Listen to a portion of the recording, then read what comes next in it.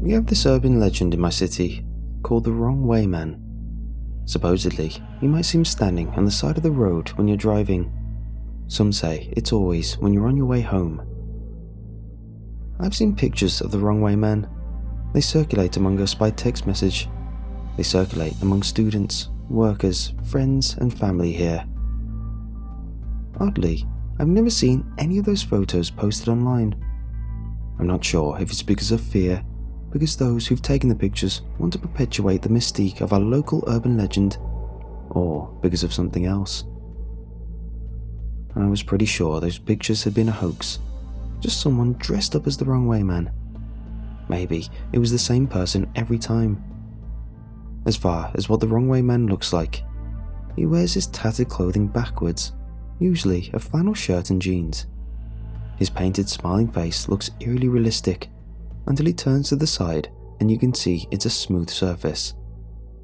It seems that he shaves his hair off, paints a face over the back of his head and puts a shoulder-length wig that covers up his real face. Those who have met who claim to have spotted the Wrong Way Man say they waited a week before driving home, staying over at a friend's house or a hotel and not even bothering to go home to pack a suitcase. I've also heard though that you need to wait a month. The common consensus seems to be, if you see him while driving home, don't finish the drive home. Turn around and go somewhere else and wait for at least a week.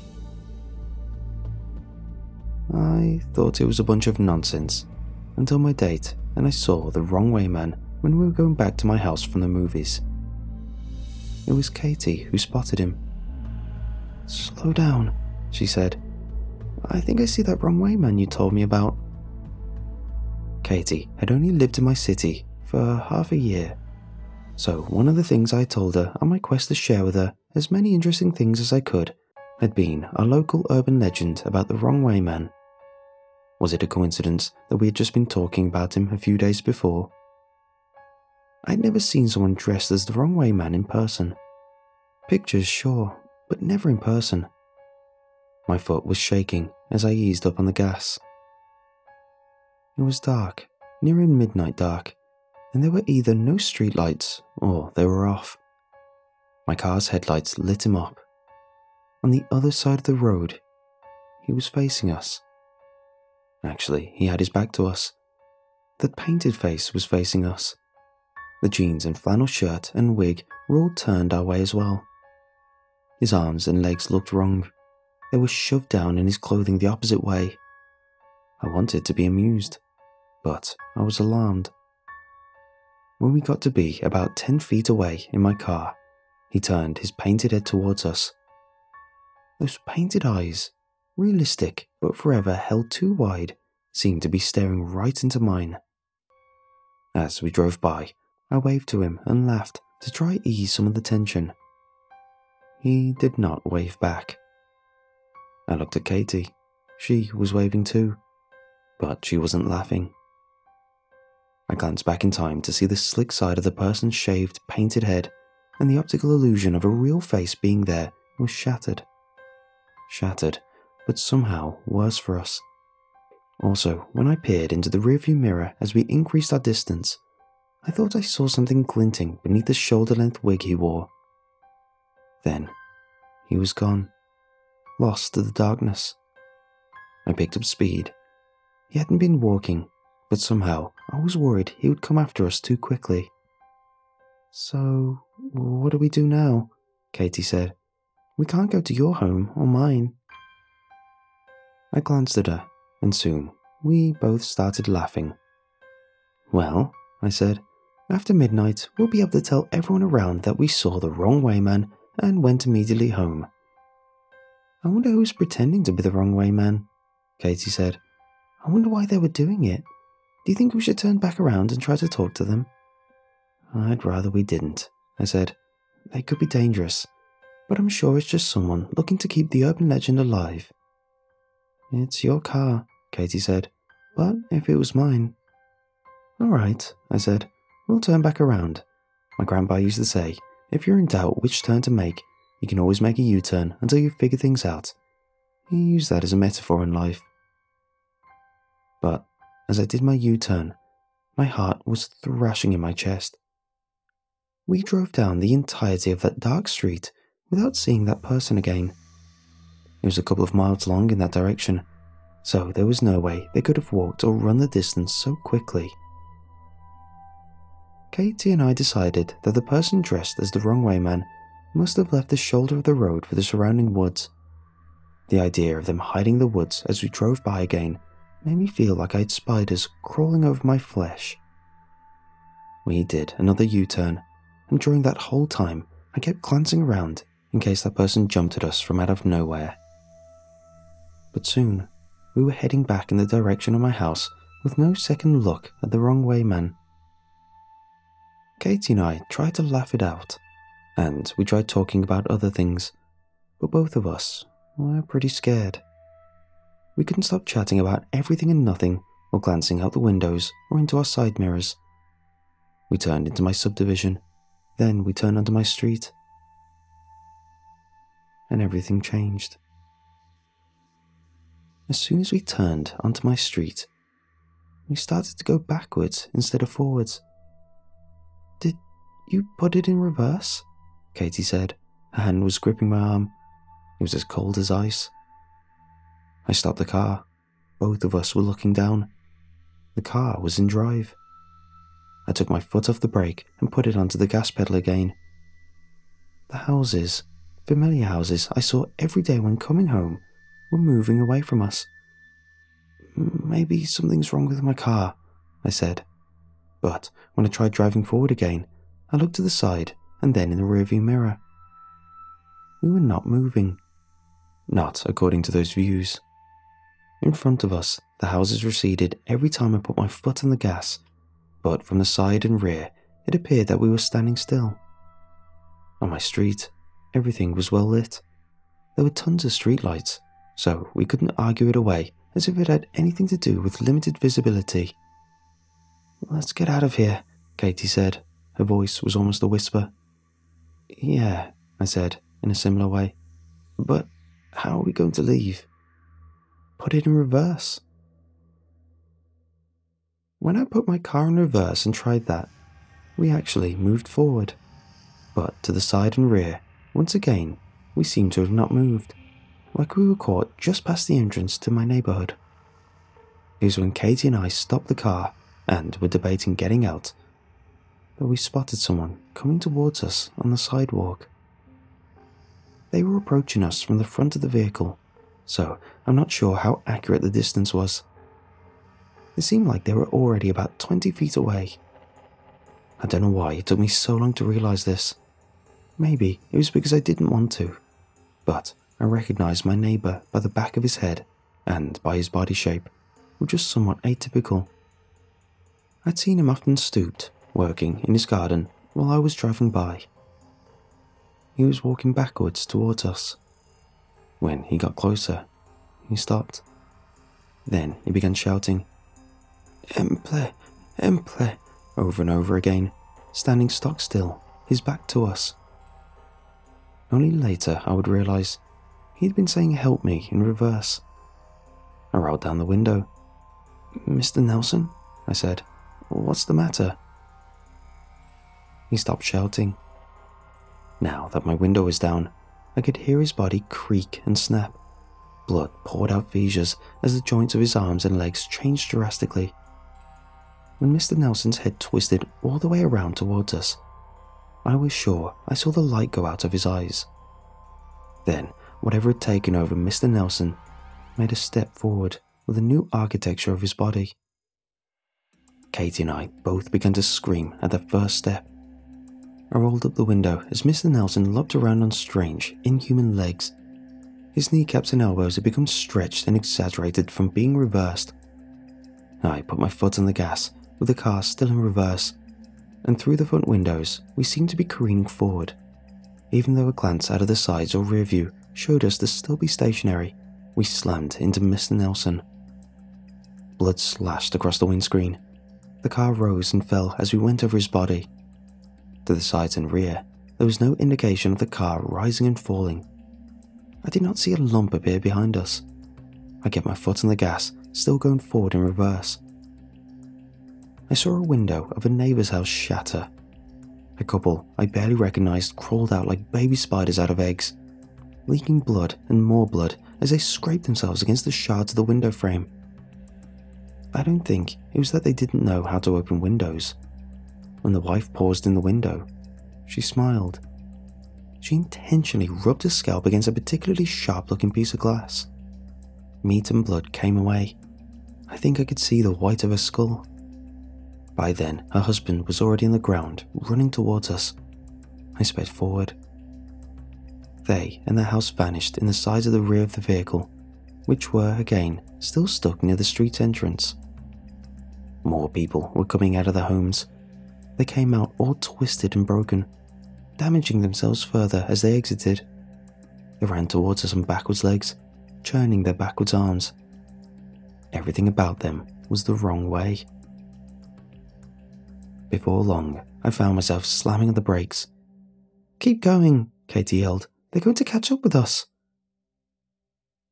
Ahead, I saw my own driveway. Someone that looked like me was talking to another person with a painted face. The painted face nodded. Up and down it nodded, like a real face would do. Then, when I saw the wig shuffle and move seemingly on its own, I realised that the true face under that wig was talking, moving its lips, breathing. The wrong way man was talking to me, or someone who looked like me. At the same time, Katie was reaching over me, trying desperately to put her foot on the gas. A couple of twisted pieces of bone and meat collided with the windshield. Two faces with bunched up folds of necks leered at me out of glazed eyes. These were faces I should have recognised. Their twisted arms continued to beat at the window, even though their eyes told me that no one was home. A spider's web of cracks spread across the windshield.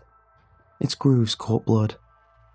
I slammed my foot on the gas while helping to steady Kate back into her seat. We flung those two off, and right after, we ran over an entire family in quick succession. I didn't have time to feel guilty. These were not my neighbours.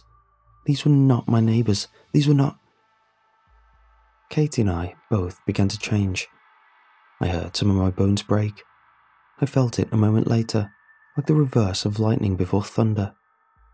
Katie and I started screaming, almost in unison, and about in the same tune. It was like a choir of pain and fear and pain had risen up with us as instruments. "Keep your head back," I yelled as I strove to keep my head pinned against my seat. "Don't let it twist around. No matter what happens to the rest of our bodies, we can't let it kill us." "I know," Katie said. "Just get this car out of here. Make a U-turn or something." Make a U-turn, I thought. What was it my grandpa said about life, and how if you don't know what to do, you could always make a U-turn? Still in reverse, yet still going forward, I wheeled the car screeching around. I didn't glance out the sides or rear. I gunned it, heading back towards where we had come. The wrong way man waited. He waited for me at the juncture of my driveway and the street. His painted mouth grinned forever. His painted eyes were too wide and incapable of blinking. We passed him and drove out of the neighbourhood. Katie and I weren't out of the woods though. I was able to get us to a nearby gas station before my legs and arms, which were partway reversed and leaking blood, completely gave out. We crawled out of the vehicle and onto the cold, hard concrete of the gas station. I blacked out almost at once, but Katie tells me she retained consciousness until the ambulance arrived. I don't envy her.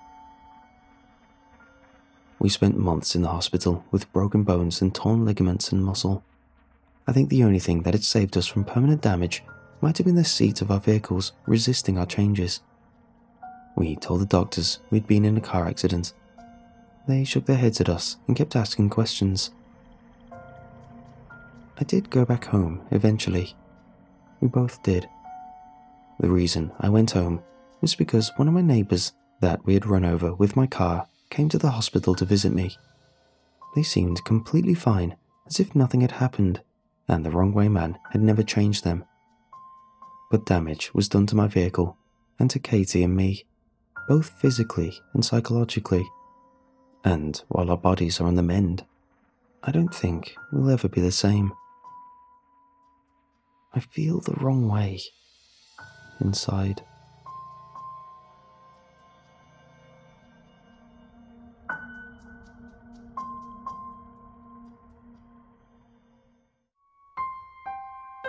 Do you charter your boat? I looked up from the boat's stern, eyed the two men with lazy smiles and terrible fishing gear, and sighed. Clearly tourists in trouble, but typically of decent money. So I said, "Depends, where are you looking to go?" It was still mid-morning, plenty of time for a trip and play host to a few amateur anglers. "We heard there's a great fishing spot near the oil rig. Can you take us there?" I shook my head and tried giving them better options. Anywhere other than that place.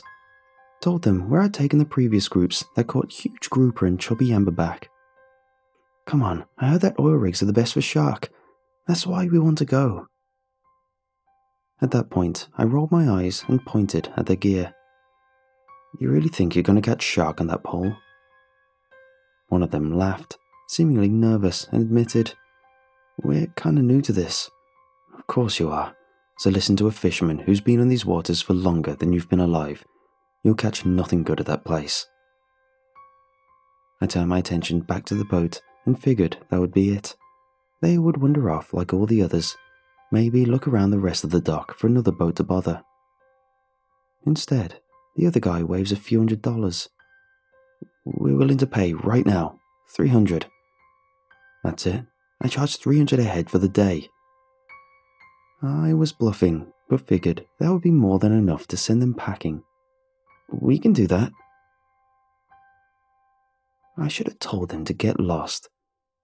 Instead, I was curious and suspicious. Is this really about sharks? Not a single soul I know would ever be that determined to pay so much for a humble fishing vessel. My boat was well taken care of, sure, but it certainly wasn't anything to write home about in terms of luxury. A pause, then the one offering the money says, "We're looking for a specific fish." "Which is?" "Spit it out." Finally, the more nervous of the two gives me an honest answer. "We've heard rumors of a huge fish, a shark of some sort. The details were fuzzy, but it was big. There's a reward for it. Surely you've heard something about it." I had at the bar, most likely where these two heard as well. The bounty was a good one, and had some hotspot tourists eager to try for it. Over $2,000 in cold cash. But I saw the state of the boat, the Endless Blue it was called, that supposedly caught the thing first. The hull had scratches in it that were difficult to describe. It barely made it back to shore, and the captain refused to step foot on another boat. Instead, he worked at the local fish shack and drank heavily the moment the day was done. He lost his best friend to the sea and couldn't really describe what they caught out there, only ever saying it was large with sharp teeth. They managed to haul it on the boat, but couldn't keep it. It killed the captain's best friend before escaping back into the water. Shark was the first thing that came to mind, but I really wasn't sure about that. There isn't any shark I know of that's capable of scarring a boat like that, literally peeling off long strips of paint and wood. And you somehow think you're going to catch a big fish with those rods? The fishing poles in their hands looked maybe good enough to handle a decent-sized red snapper. Nah, these were just to pass the time. We've got a real rod in here. The more cocky man holds up a large case and admits, "We wanted something else to pass the time while hoping for the big guy." I folded my arms, thinking, then said, "And you think two newbies like yourselves can catch something that a skilled angler couldn't? Hey, what's the harm in trying? The reward money is insane. So, what do you say?" I was about to say no, but he kept going. $600 right now to take a few guys out in the water, and if we only catch small stuff, then it is what it is. It was difficult to deny, so foolishly I agreed. The attack happened in the late evening, so I figured it would be an easy day's work. I had the guys help me load the boat with fresh bait and made sure that there was enough fishing line and hooks. As we worked, I learned their names and gave them mine. The more nervous one was Liam. The other was Grayson, who was a little too relaxed for my liking. Nonetheless, I gave them the rundown on how to act on my boat and that they needed to listen to me no matter what. "Is it just you who runs the whole boat, Mr. Blackburn?" Liam asked as I filled up the cooler with ice. I nodded and checked about the stern one last time to make sure that everything was in place. After that, I showed the two the cabin so they could relax or sleep until it was time to fish and said, "On occasion, I'll hire one of the younger guys if I'm taking out a large group. But other than that, just me." "That sounds like a nice gig. You know, I'd like a boat someday." I glanced over to Grayson before moving back to the doorway, thinking to make sure we had everything before replying. "You better enjoy the water if you do that. Sit tight, it's going to be a few hours before we get near the rig. If you need anything, I'll be in the captain's chair." I undid the ropes tying the boat and got behind the helm, readying myself for a long day. The ride out to the oil rig was thankfully quiet. The calls from the other boaters drifting away, the annoying cries of seagulls left behind, and all that was left was the ocean and its sounds. In the far distance, I could see the oil rig, but knew it would take a few hours to get close. Neither men were terrible passengers. Both stayed in the cabin for the most part, though Liam sometimes wandered up to ask random questions about being a fisherman. I'd humour him for a while, until he eventually got bored and went off to the cabin again. The sun was high in the sky when I pulled up close to the rig. The sight of it had me feeling uneasy, even with the sunny afternoon, but I cut the engine after moving the boat to a safe distance away. On the sonar, it seemed that a decent amount of fish were hanging about, but not quite as many as I expected. Still, I moved out onto the front of the boat and dropped the anchor to ensure the waves wouldn't push us around. "Are we finally here?" Liam asked, looking about, gripping the edges of the cabin door to keep balance. "Yeah, let your buddy know." I busied myself adding weights to the lines and baiting them, putting one on each side to hopefully avoid lines being tangled. Grayson grinned and put on sunglasses the moment he stepped onto the deck. "I'm so ready for this." "We're going to be here for a while. Fishing takes time and we may not catch a thing." In a way, I hoped that would be the case. The biggest thing I wanted to catch was a grouper or a snapper, easy and simple to deal with. At first, nothing but a few small fish, but not anything that could be kept. The small rods had nibbles or small bites, but the rod meant for true deep-sea fishing wouldn't move beyond the natural pull from the waves. I asked if they wanted to move on, but Grayson insisted that we stay close to the oil rig, so I moved the boat to the other side. "How come this isn't in use anymore? Do you know?" Liam asked as I helped him bait the hook, showing him how to pierce the squid so that it would stop falling off. Couldn't say for sure, but supposedly there were issues with the pipes. They got the rig in place, but could never get the pipes right.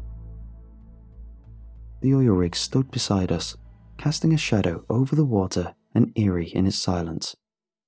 There were no sounds of workers milling about, just an abandoned structure that had no use anymore. It had been a huge bust, I recalled from the papers. Talks about how it cost millions to make and float the thing out to sea and sink it onto the ocean floor. The amount of piping flown and tugged out was insanely expensive as well, only for it to be for nothing. The company couldn't get it to work. Constant breakdowns, industrial accidents, workers refused to work until finally it was left alone. Grayson huffed, his mood steadily souring with each empty hook or small fish caught. "Pipes? That's it? So what, they've just left it out here to rust?" "You could say that, yeah. Some companies talk about trying to salvage it, but nothing really came of it. Nowadays, nobody goes near the thing." That had Liam asking if I heard the rumours surrounding the structure, and I shrugged. Hasn't everyone? Once the salvation companies backed off or left their contracts, everyone started talking about what it's really used for. I heard someone mentioning criminals use it for hiding illegal stuff, or that the government is doing experiments there. Liam glanced over to me, then continued, "Have you heard anything weird going on here?" I had to roll my eyes at that one and said, "You're here in town for fun, aren't you? Stop listening to the old anglers and gossipers and be a real tourist like your friend." That got a sharp response from Grayson that I ignored, instead looking up at the oil rig and told him, "A few people say it's haunted. There were some accidents of men drowning or suddenly going missing during the night. The missing men I'm not sure about, but people did drown out here." "Haunted? Seriously?" Grayson rolled his eyes as he tugged at his rod, leaning against the side of the boat. "Well, what do you think?" I looked away from the structure and watched Liam cast out his line. Truth be told, I had no real reason to dislike it other than a bad feeling. More than enough for an experienced sailor, as I said as much.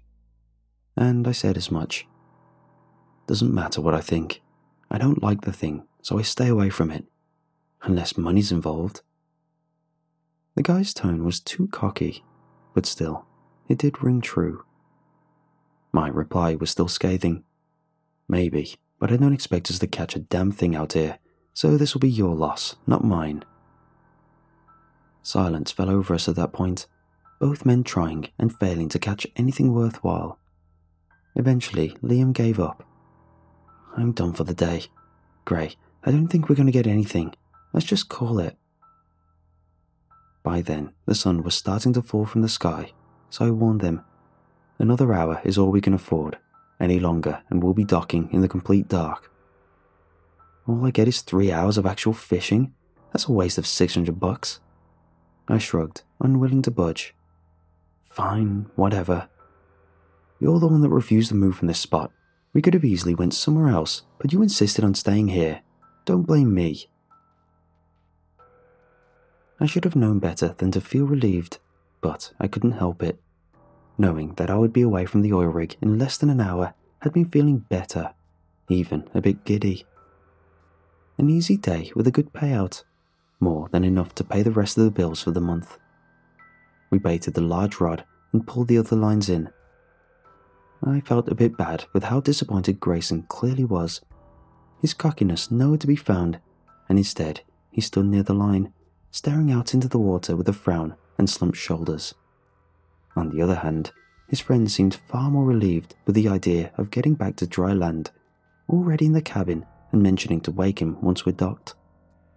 I offered to chum the water for the last half hour, figuring it wouldn't hurt to try and tie something big enough for us to bring in. At least then, the two could say they caught a nice amberjack or even a shark. There wasn't much bait left anyway, and I'd rather feed the fish than the gulls or pelicans that crowded the docks. Blood, sardines, and bits of squid swirled around in the water as I tossed the bait near the fishing line. Not a lot, just enough to hopefully catch something's attention before I left the last few pieces for the hook. "I'm going to look at the sonar, see if anything is nearby." Grayson nodded as he took the pole, reeling in the line to bait it again, then cast out. I watched him for a moment before heading to the captain's seat and examined the sonar. There wasn't much. It seemed that most of the fish earlier in the day had left. I watched it for a few minutes, then glanced at my watch and sighed at the time of almost 4:30. We would be docking around 7 at this point, but at least it wouldn't be completely dark. "Hey, I think I got something." That had me looking at the sonar again. A bit confused since nothing had showed up, but I didn't dwell on it for long. I walked back to the deck, curious to see what fish Grayson hooked, and saw the way he was struggling with the weight. He would reel for a few seconds and pull at the rod, arms trembling, and I quickly guided him to the fishing chair. "Sit down before you lose the pole." I helped him put the pole into the metal holder and motioned for him to continue. The rod was bending pretty good, so I warned him. "Probably a shark. It might cut the line." "I hope not. This is what I've been waiting for." He laughed, then tried calling for Liam, who responded with a simple, "Good luck, I'm too tired," and nothing else. Get up here, man. You're going to miss the catch of a lifetime. There was no response this time, and Grayson huffed, then turned his focus onto getting the fish to the surface. I reminded him that it was fine if the fish decided to take off, cautioned him that trying for brute strength would only exhaust him faster. If it wants to run, let it run. You're not going to win a fight like that. Rest, then keep going. It was a long fight. A fight that I left briefly to poke my head into the cabin to see how Liam was doing. He was laid out in one of the booths with an arm over his face. "You alright?" "Yeah, I've never really been in the ocean before, and I think the sun's starting to get to me." He looked over at me, a bit dazed in his eyes, and I frowned, going to the small fridge and grabbing some water. "You weren't drinking much water out there. That'll help you feeling terrible. Here." He sat up, slumping in his seat, but at least took the bottle, sipping on it. "Mr. Blackburn, do you hear things out here?" That was an odd question, and one that had been raising an eyebrow. Sometimes, the ocean has a lot of things in it, and not all of them sound right in a boat. What did you hear? He hesitated, twisting the cap on and off the water bottle, then said, "I don't know. It was weird, like a hum or a vibration." Whale songs, probably. They sound different in a boat, since we're in the water with them. "That makes sense. I was just wondering. I'm going to sleep some more. Is that okay?" He drank a bit more from the bottle, then put it next to his head, already laying back down. "Sure, we'll be heading back soon." He nodded at that, and already seemed to be dozing off. I went back to see how Grayson was doing, and peered out into the water, looking for signs of the fish. It took another 5 or so minutes until the grey skin of a shark became visible on the surface. Certainly not the biggest I'd seen, but nice-sized. "Yeah!" Grayson yelled, laughing as he stood up to look at the prize he'd brought up from the depths. I put on some thick gloves and motioned for him to keep on reeling. He's still got some fight left. Sure enough, the shark took back off towards the ocean floor, disappearing from my sight. I grabbed the harpoon, readying myself for when it reached the surface again. The line kept going, the reel loud, and I glanced back to see that it was going oddly fast before it stopped. Grayson gritted his teeth and pulled at the pole, tried his damnedest to reel, but the wheel of the rod wouldn't turn. Did he get stuck? He kept at it, arms shaking with the effort, and I reached out to touch the line. It was tight, no slack at all, and I couldn't shake the feeling that something was wrong. There weren't any wrecks as far as I knew for the shark to hide or take shelter in, and most fish don't get a second wind like that. I put the harpoon down and grabbed the line with both hands to pull. Still no give, but I felt something on the line. A tiny bit of movement, and it had me letting go. The shark was still there, but it didn't feel right. My gut was telling me to let the fish go and get the hell away from that spot, an instinct I was going to listen to. I took out a pocket knife and unfolded the blade. Grayson jumped up and protested. "Don't cut the line. Can you pull the fish in or not?" He glared but sat back, gripping the pole until his knuckles went white, and really did put his all into it. Nothing. The line wouldn't give. The pole bent underneath his attempts, but it wouldn't move an inch. "What is wrong with this thing?" He grunted and strained his back. I turned my eyes toward the water, but the ocean was silent. "I'm calling it. We need to get going. It'll be dark soon," I said, and put the knife against the line. "No, give me a chance." "You can't reel it in. You've been trying, and it's not moving." Grayson snapped right back. "I paid you, didn't I? So let me try again." He kept trying to move the reel and began complaining that there was something wrong with the rod. The reel was broken.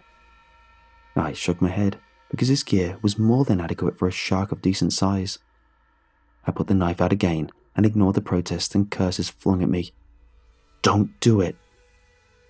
Just as I grabbed the line to hold it steady, it slackened and Grayson reeled away. I barely had enough time to snatch my hand back. "Told you I get it." The way he was reeling wasn't right if the fish was still there. The line was coming in too fast.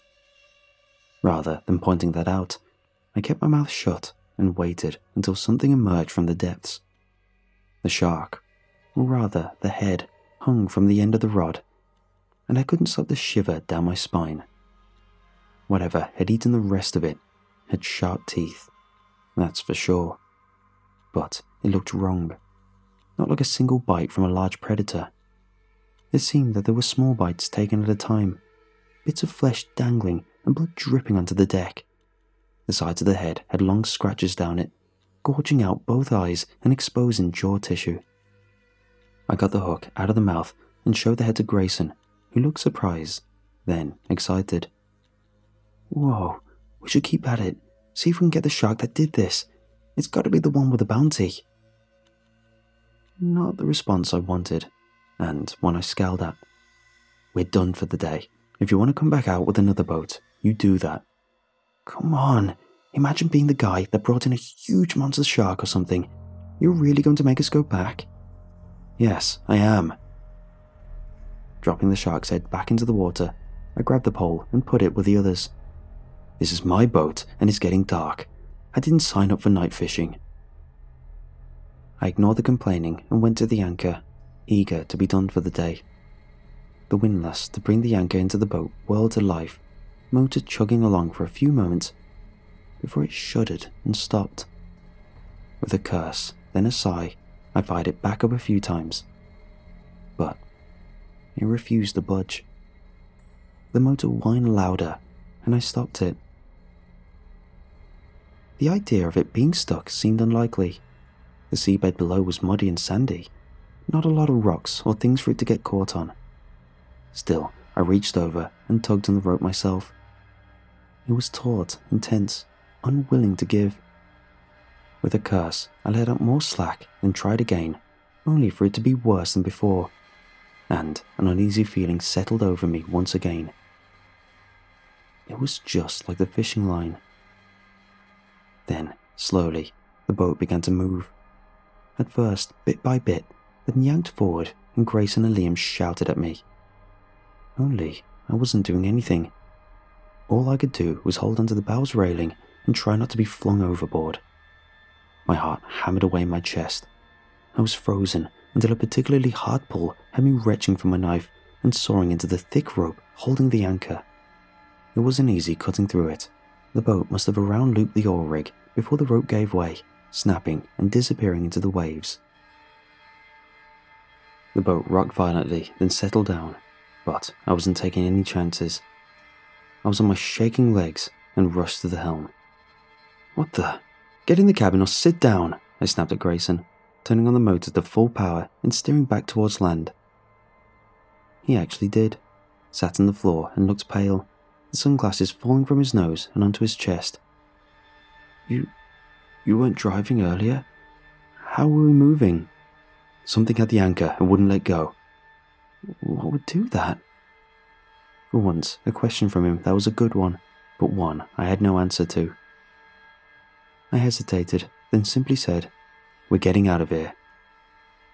"Hey guys, do you hear the singing?"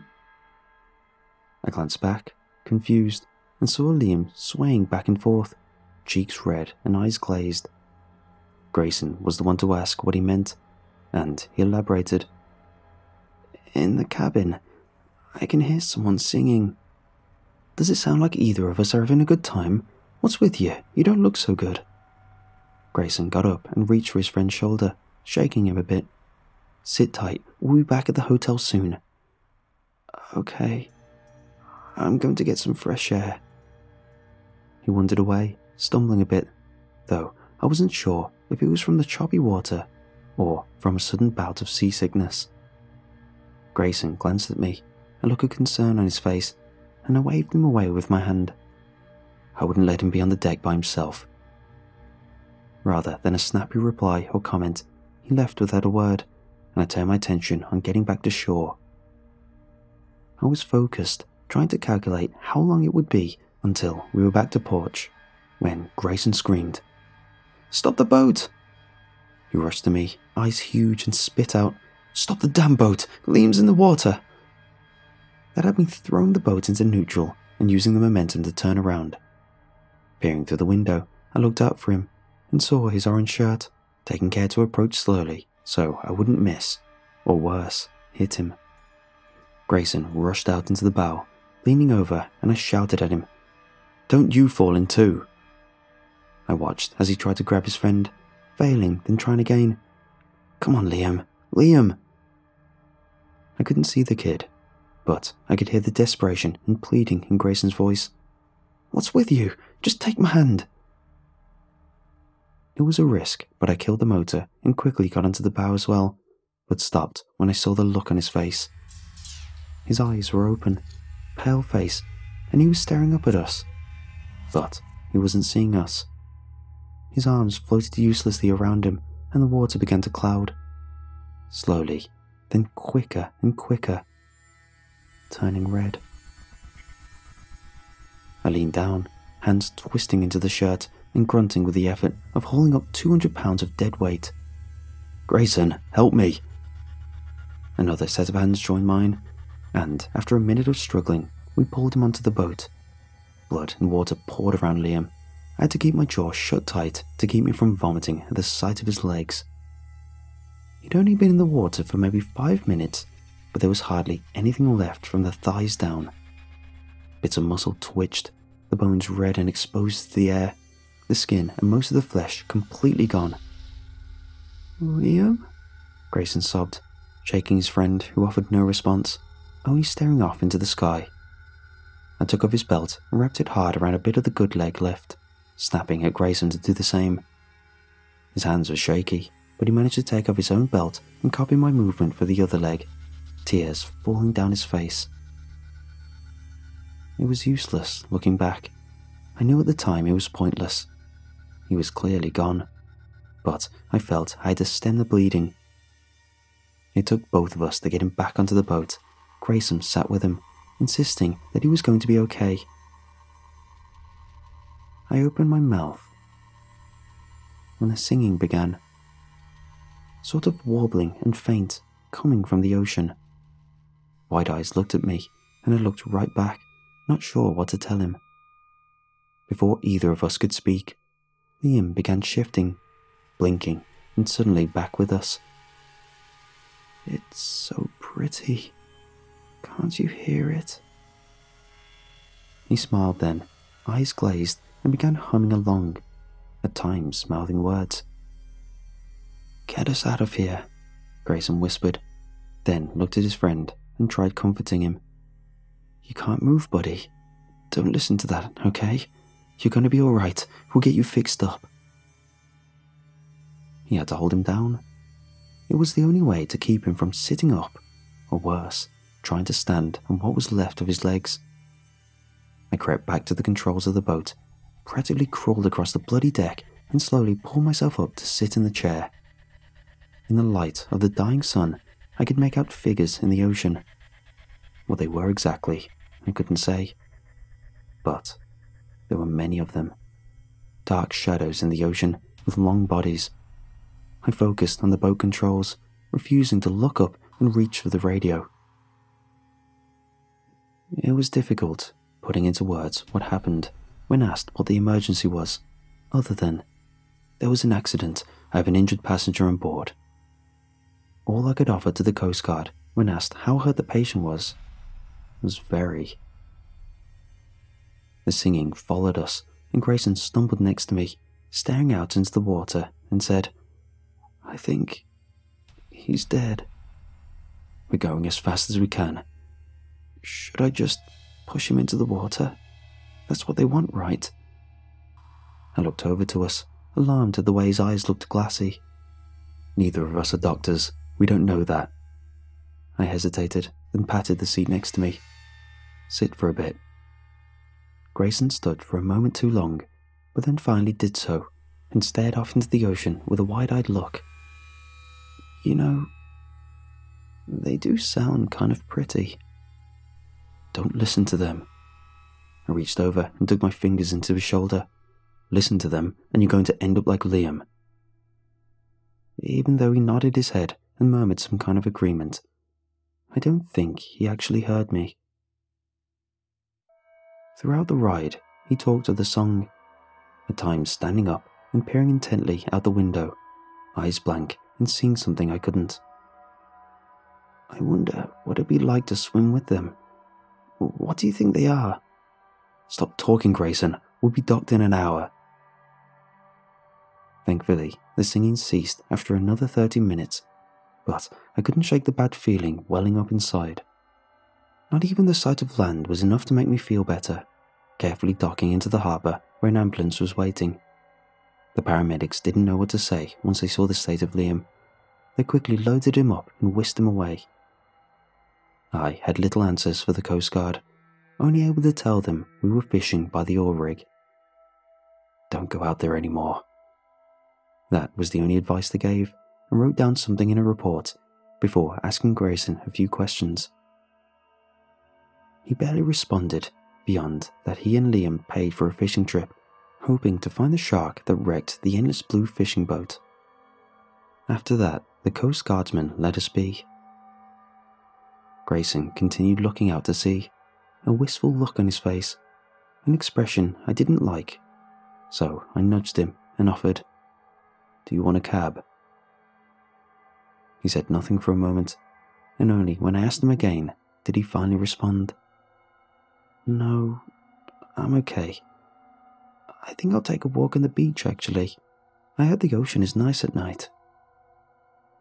I protested and attempted everything I could think of to convince him otherwise, but he simply waved me off. "I'll be alright. Thanks for the trip, Mr. Blackburn. See you in the water." His last words still echo in my head. Liam Ackers was dead upon arriving to the hospital, the officials calling his death a freak fishing accident and wouldn't give out any true details. Grayson Seaver was reported missing the same night by his girlfriend, citing that he never returned from his fishing trip with his good friend. When the police turned up on my door, all I could give them was that Grayson went for a walk on the beach and the dock was the last place I saw him. They didn't bother me after that. I haven't been on the water since that day, months ago at this point.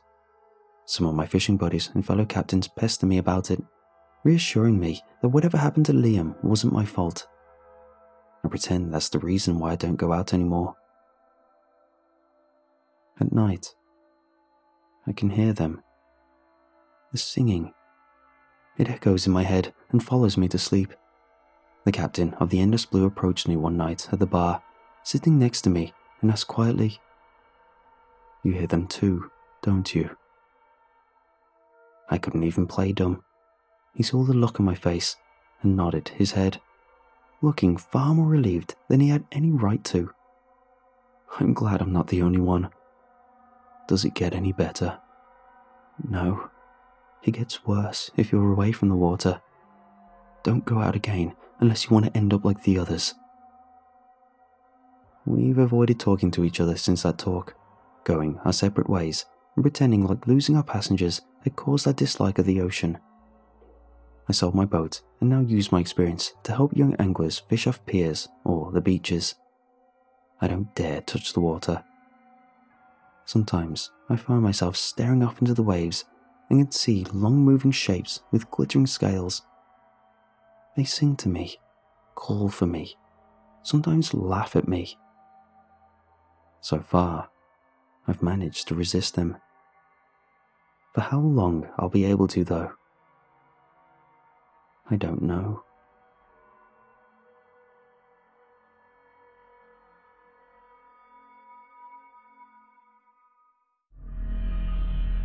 I was a bloody mess. After the 12-car pile-up on the freeway, it was a miracle I was even conscious, albeit just barely. There was only one hospital within a 30-mile radius, so all of us were sent there, some via ambulance, others by helicopter. Overwhelmed with the influx of patients, the staff scattered all over us. I was in a bed normally reserved for the lesser injured out in the foyer, as were some of the others involved in the crash. We were separated only by thin curtains as surgical teams struggled to keep us breathing. If I'm being honest, at the time, I couldn't even remember my own name, let alone what had happened. It all felt so surreal, like a dream I couldn't wake up from. "We're losing her." Those were the first 3 words I comprehended since arriving at the hospital. They came from a doctor operating on a young girl in the bed to my left. Through blurred vision and a small gap in the curtains, I could just make out her features. She was maybe 6 years old, with long blonde hair, blooded and in critical condition. She looked so familiar, but I couldn't figure out why. As I stared, it came to me. My daughter. Yes, my daughter. She looks just like her. That was it. She reminded me of my daughter, Leslie. I smiled, but then I remembered last time I saw her. She was in a casket, as she and my wife were both lowered into the earth, victims of a car accident themselves. Oh no, did I cause this? Was I trying to kill myself? As the pieces were coming back to me, I remembered the accident, though I couldn't quite place how it all started. Still, it posed the question, did I do this to be with them? Did I want to die the same way they did? No, that can't be. I would never purposefully harm others. Unless I was intoxicated. I could now taste it, the faint, leftover residue of alcohol on my tongue. Oh God, no, please no. What have I done? Just then, the sound of a flatline rang through the hospital. It was her, the young girl. She was dying. A slew of doctors rushed over, including some of my own. There were chest compressions, the kiss of life, and a few shocks from the paddles, but it was no use. I watched in horror as her head tilted to face me, lifeless and cold. Something happened when I saw this girl die. Something I can't quite explain. Whether it was a result of my trauma or the medicine I was administered, I can't be sure. I only know that I cracked. "Leslie, no, my little girl, please no, you have to save her." My heart broke and my sanity along with it. All I could see was Leslie lying on a stretcher on her way to the ER, lying on that slab in the morgue, and finally lying in a coffin at the funeral. Some staff ran over and held me down as I stood up in an attempt to run to the girl's aid. They were about to inject me with a sedative, but it was too late. I was in pretty bad shape, just barely hanging on. This sudden burst of movement did me in once and for all, and my flatline was the next sound echoing through the halls. My time was up. And that was that. Fade to black, lights out. It was all over. At least I could finally see my family again. Little did I know, things would not be that simple. It was instantaneous. There was no tunnel and no light at the end of it, no portal to walk through or pearly white gates to enter. I simply opened my eyes, and I was there. It looked like an ordinary room, covered from corner to corner in a lavish white overlay. It wasn't what I would call vast, but it certainly was large. Approximately an acre of coverage, if my depth perception could be trusted. After a moment or so, a man appeared before me. Late 50s maybe. Grey hair, grey moustache, turn of the century attire. I took a step back, startled by his sudden arrival. "Don't be frightened. We never could get the hang of subtle entrances. Sorry about that." I remained silent, unsure of how to respond. "Well, I'm sure you have your questions. Fire away." He was right. I did. "Where are we? Who are you?" He smiled. "Ah, yes, the usual queries. This, my dear friend, is heaven, and I am an angel, here to transition you through the process." "Process?" I asked. "Yes, the process of death." It was coming back to me. The accident, the hospital, and that poor little girl. So I didn't make it? He bore a look of concern. I'm sorry to say, no, you did not. But please, if you'll accompany me on a little tour, I can show you to your room. You may have died, but this is the best place you could have ended up, I assure you. He started walking to the opposite side of the room. I followed, but continued asking questions. So, this is the heaven? I made it here? But didn't I cause that terrible accident? He chuckled. Cause it? No, Jack. Even in your drunken state, you were trying to stop it from the side of the road, yelling over to that lunatic swerving all over the place. The memory was coming into focus. I wasn't driving. I was walking along the freeway with a bottle of whiskey in hand, making the trek to my wife and daughter's crosses, where they died years ago. Inebriated, I couldn't run away fast enough when the cars finally collided, caught in the wreckage as soon as the fireworks began. The man watched as the revelation washed over me. Remember now, Jack? I nodded, relieved that I wasn't the reason those people were hurt. That brought me to my next question, a more pressing matter. My wife and daughter, are they here? Can I see them? The man offered me an apologetic look. I'm sorry, Jack. They've already transitioned. Charlotte and Leslie are no longer with us. My heart sank. For an instant, I had hoped I could see them again. Knowing the truth crushed me. I had to know more, to know that they were okay. When you say transitioned, what does that entail exactly? Does that mean they moved on? That they're at peace? We reached the end of the room, where there was a single red door. The man grabbed the handle and opened it, gesturing for me to enter. Well, let me show you. Without any other options at my disposal, I hesitantly walked past the threshold of the doorframe, and the man followed, shutting the door behind us. He then walked ahead and turned back to me with his arms outstretched. Welcome to our Hall of Operations. There was a tinge of pride in his voice as he said this. Hall of Operations? I asked, confused. Please, right this way.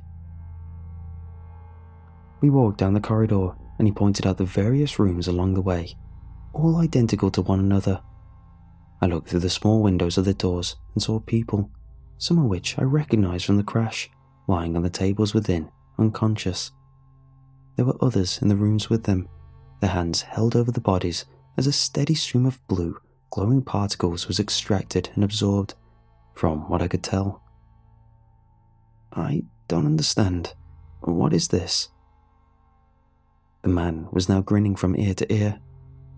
This is where the magic happens, a mutually beneficial transaction between angel and human. We fulfill your wildest dreams, and in return, you give us a piece of your soul. For the first time since arriving in heaven, I was now worried. You want a piece of my soul? Am I hearing this right? He put a hand on my shoulder, undoubtedly in an effort to calm my nerves. Don't worry, Jack. It's a mostly harmless procedure. You won't feel a thing. Mostly? I pushed his hand away and took a few steps back, scared of what I'd gotten myself into. Jack, please, listen to me. As angels, we require the essence of human souls to sustain our life force. From birth, as a measure of evolution, a piece of your soul is sectioned off from the rest. You technically don't even need it. It was always meant to be passed along to us in the hereafter. It's the only part of you we can access. His explanation seemed genuine. I stood still and lent him an open mind as he continued. While we extract this piece, you'll be locked away in your own mind. We can create for you your own personal heaven, anything or any place you want, and it's yours. And even trade if there ever was one. Upon hearing this, I gathered my composure and asked a question. So, you could reunite me with my family? If that's what you want, then yes. Just know that it won't actually be them. It's all a fabrication of the mind, a very powerful one, but a fabrication nonetheless. I was vulnerable. My wife and child were gone. I had just died myself, and I had no idea what was going on. That's why, in this moment, his honesty was enough to earn him my trust. That, and the promise of what he offered. I don't care. I just want to see them again. He nodded in agreement. Very well. Follow me to your room and we will begin the process. We walked past at least another 100 doors or so, and that's when I noticed her through one of the windows. It was the girl, the one who had died next to me in the hospital. She was standing in a corner as an angel closed in on her. My parental instinct kicked in and I burst into the room without any hesitation. What's going on? I demanded.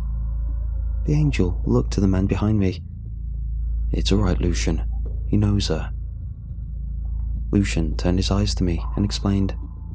She's frightened, that's all. I was trying to help her. The young girl continued to cower in the corner, probably scared and confused, with no idea where she was or what was happening to her. I took a deep breath and reeled back my initial aggression, now knowing what it was she was going through. I walked over and kneeled down in front of her. It's okay. What's your name? There was silence at first, but eventually she spoke up. Abigail. You can call me Abby. It's lovely to meet you, Abby. I'm Jack. She was still nervous, but I could see the apprehension leaving her eyes as I continued to comfort her. You know, Abby, I have a daughter around your age. Her name is Leslie. You look a lot like her. Her face grew curious. Really? She asked. Yes, really. You're the spitting image of her. If I didn't know any better, I would say you were twins. She laughed, and I with her. Abby, I made a promise to Leslie. I told her time and time again I would never let anything bad happen to her. Tears forced their way out and down my face. Why are you crying, Mr. Jack? I wiped my tears away and did my best to fake a smile. I'm going to make the same promise to you, okay? These men might seem scary, but they're not here to hurt you. They're just going to put you to sleep and give you the happiest of dreams. It's confusing, I know, but you have to trust me. I won't let anything bad happen to you. She looked up at me and stared with an intensely serious look painted on her face, as serious as a 6-year-old could look. You promise, right? Another tear rolled down my face. I may have broken the promise I made to Leslie, but I could make up for it now, at least in some small way. Yes, Abby, I promise. With that, Abigail was no longer scared, and the man and I left the room and continued down the hall. She's not going to feel any pain at all, right? The man answered while continuing his march forward. No pain at all. You have my word. A few moments later, he stopped in his tracks. All right, Jack, this is it. We were at my room. It was the same as the rest in every way, but it somehow felt tied to me. Perhaps I was just projecting. After all, this was to be my final resting place. Or was it, I wondered? Say, what happens after the procedure is complete? The man looked at me, puzzled. When it's complete? Yeah, what happens then? Do I stay in my dream world? His eyes rolled a bit, and his lips scrunched up in contemplation. Is that what you want, Jack? I thought it over for a moment, but the answer was clear. Having an imaginary Charlotte and Leslie was better than not having them at all. Yeah, that is very much what I want. He smiled. Then it settled. Now please, lie down on the table. I did as instructed. So, who will be my angel? He pulled over a cart of utensils in preparation. "You're looking at him, Jack. We're all assigned specific souls. You're one of mine." I took a closer look at the utensils. There were knives, scalpels, scissors, and something that looked akin to an oversized nutcracker. "What is all that?" I asked, growing worried again. "It's okay, Jack. While we do have access to this particular piece of your soul, it's still difficult to get to. In the later stages of the extraction, we'll need to clear off some of the skin and bone for easier retrieval." His words were no comfort, and he could tell. "Relax, Jack. Like I said earlier, you won't feel a thing. Soon, you'll be with your wife and daughter again, as happy as can be." He placed his hand over me to begin, and I tried my best to forget about the strange tools next to my head. Before he could put me to sleep, another angel walked in unannounced. "Sir, the fragmenter is full. What do we do with the soulless while it's being emptied?" Hearing this, I sat straight up on the table. "Fragmenter? Is that where I'm going after this is done?" The man sighed and looked over at the angel who had barged in. "You bumbling idiot. This one's still awake. We almost had him." "Oh no, that means... Abigail." "I'm sorry, sir. I didn't know." The angel rushed off. I followed suit and stood up to make a run for the door. The man was too fast. He lifted me up and pushed me against the wall with incredible strength. "Not so fast, Jack. You're not going anywhere. I'll rip that soul piece out, with or without your cooperation." His eyes, they turned a dark shade of red, and his teeth, they became razor sharp as his mouth opened wider than any humans could. My eyes darted down at the table by his side. He was almost within reach. "You're lucky, Jack. Not many people have seen an angel's true form." I managed to slip my arm out of his grip and grab one of the knives. Without a second thought, I lodged it as deeply as I could into his leg. All at once, his face reverted to normal, and he began writhing in pain, letting go of me and falling backwards in the process. I immediately ran out of the door and down the hall as fast as I could. The promise I made to Abigail replaying in my mind every step of the way. I couldn't save my family from this terrible fate, but I could at least save her. In the distance, I heard the man stumble out of the room and shout a command. "Get him!"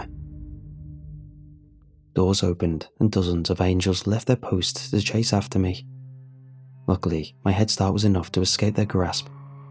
I was able to reach Abby's room with just enough time to open the door and shut it behind me before the stampede of celestial beings reached my position. Once inside, I looked to the center of the room. Abigail was on the table, awake. That meant the extraction hadn't started yet. Lucian was standing at her side with a cart of utensils, now looking over at me, baffled. "What's going on?" he asked. I didn't offer him any answers.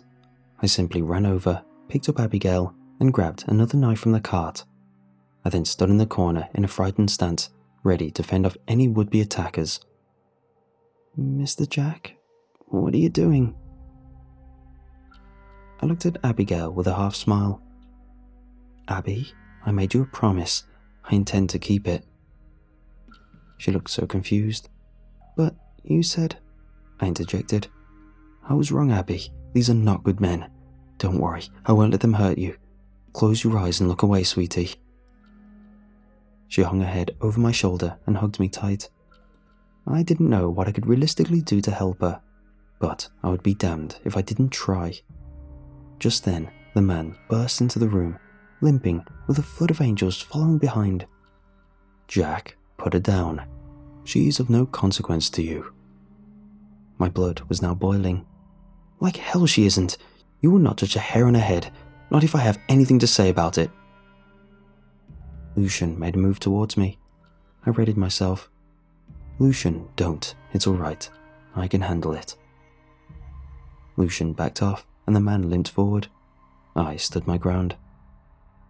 "Jack, what do you plan to do exactly? Fight off all of heaven's angels with one silver blade?"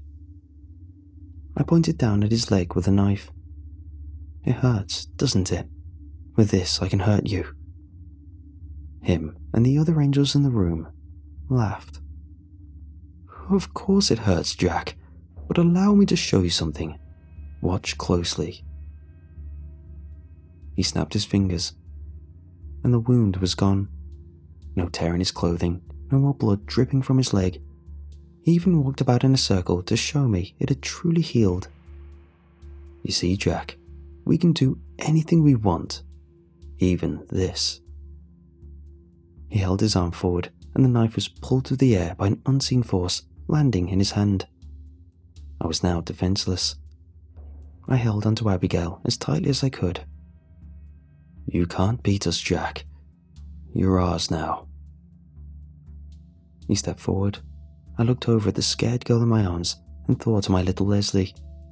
I remembered the fond memories I had with her and my wife, as well as the horrific aftermath of losing them. A specific memory bubbled to the surface and stood out above the rest. It was one of the many times I visited those crosses on the side of the freeway. It was dark, well past midnight on Christmas Eve of last year. There were no cars on the road, not a single one. Everyone was with their families for the holidays, rejoicing and partaking in the festivities. And here I was, on the side of the road, paying my respect to the family I no longer had. There would be no more holidays for us, no more anything at all. I looked down at the unopened bottle of whiskey in my hand. I was 5 years sober up to that point. Didn't even drink the night they died. It wasn't how they would have wanted things to go. At least, that's what I told myself. And I believed it. I believed they were still out there somewhere, looking down on me, and that kept me holding the wheel steady. But I realized, in this instance, darkness all around me, not a single soul in sight, that I was truly and utterly alone. They weren't with me. They couldn't be. They were gone. They're dead, Jack. These words, now truer than they had ever been before, repeated in my mind as I stared down at the whiskey. It was as if the bottle itself was speaking them, taunting me to put it to my lips and drink away my misery. And you know what? I did just that. Half the bottle was gone in mere seconds. I swear I didn't even feel the burn as it swam down my throat. Or maybe it was just dull in comparison to the immense anguish I already felt.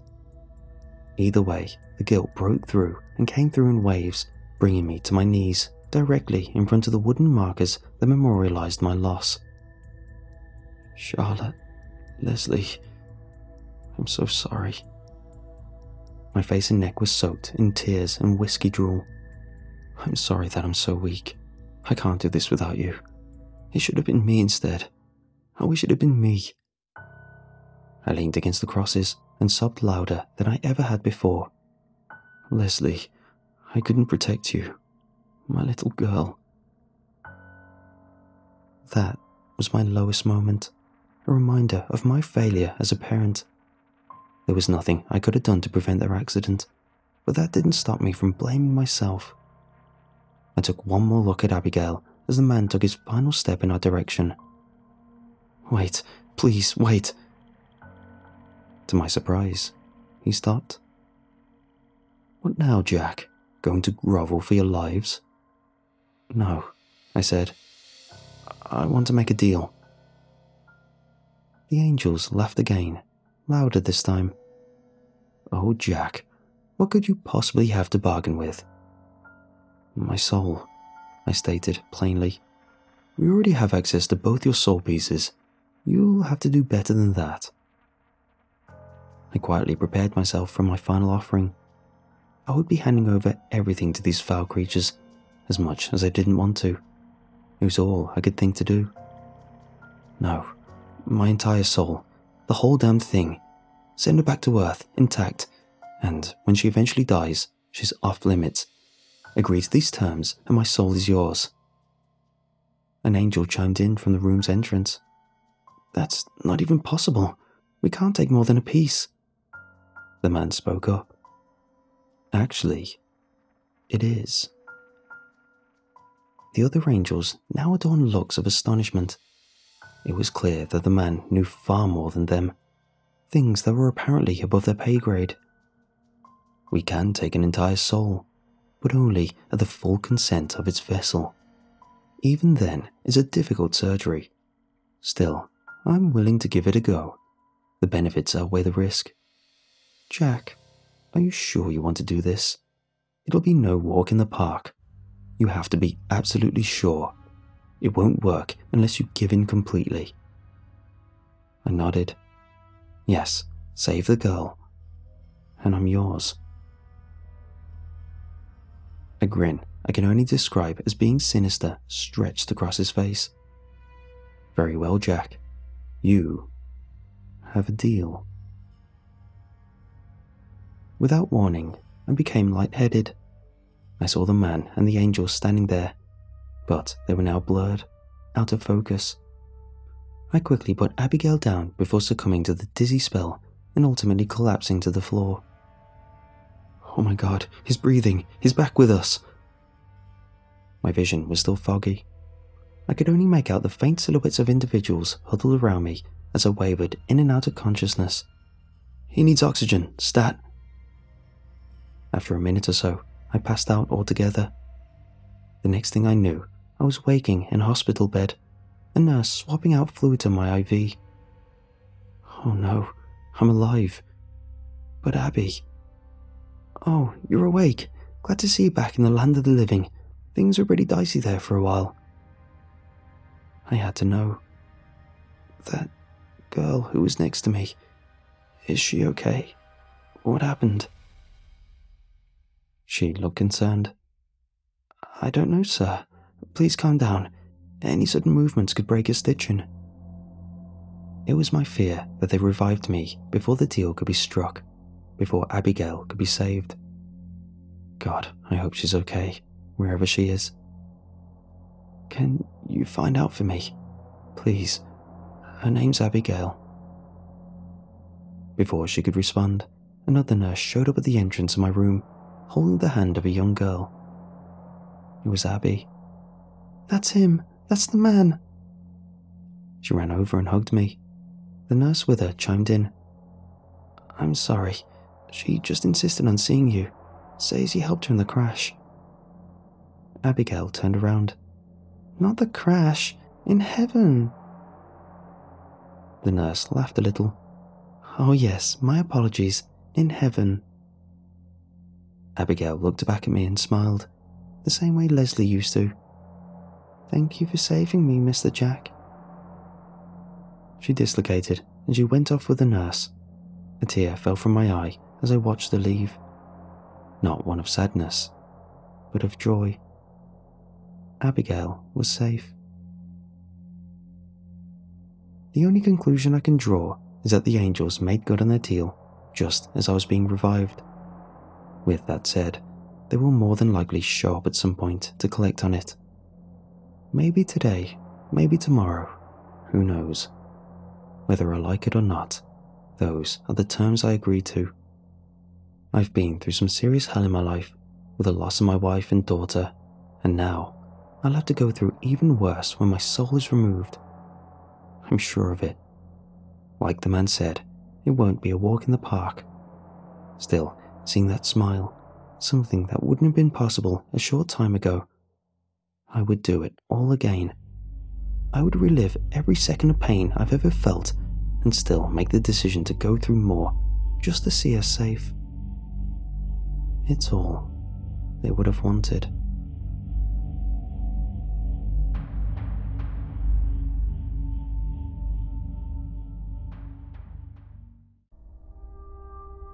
I've had a fear of rats for as long as I can remember.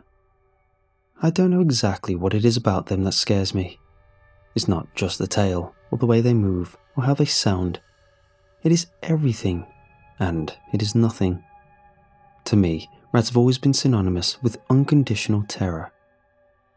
It all comes from a childhood trauma. A large rat chased me up a hill where I had to hide in a tool shed. The thing seemed rabid, and I had to sit in there for at least an hour, listening to the squeals and cries of the desperate thing that wanted to eat me. It was an unusually big rat, larger than some cats I've seen. It's called mosophobia. and up until recently, it hasn't really been an issue. I mean, sure, I can get panic attacks and a flight reaction by just seeing one, but I've been able to keep them out of my life more often than not. Sure, now that I'm a parent, I won't let my 2 kids have a hamster, but I'm pretty sure the Yorkshire Terrier we have keeps them busy. My phobia became an issue not too long ago. I was driving the kids home from school. Traffic was being rerouted for maintenance, so I had to take a small dirt road instead of staying on Main. It wasn't far, and there was barely any traffic. The road goes by a set of fishing cabins set up around the lake, but was extended to lead back to the main road further up ahead. Usually, there's nothing but frogs there. As I drove by, a small family of 6 rats ran straight across the road. This had never happened to me before. My body spasmed and my mind blanked. I panicked and turned the car straight into a pine tree. It was such a strange feeling. I heard this loud scream and tried to cover my ears, only to realize I was the one screaming. My oldest daughter managed to call 911. My reaction was far scarier to them than the crash itself. We were fine. I was driving slowly and everyone turned out okay. Even the car was okay, after some light bodywork. However, my wife insisted I started going to therapy to deal with this fear once and for all. I couldn't say no. Not again. There aren't many mental health professionals in the nearby area, so the list of available therapists wasn't long.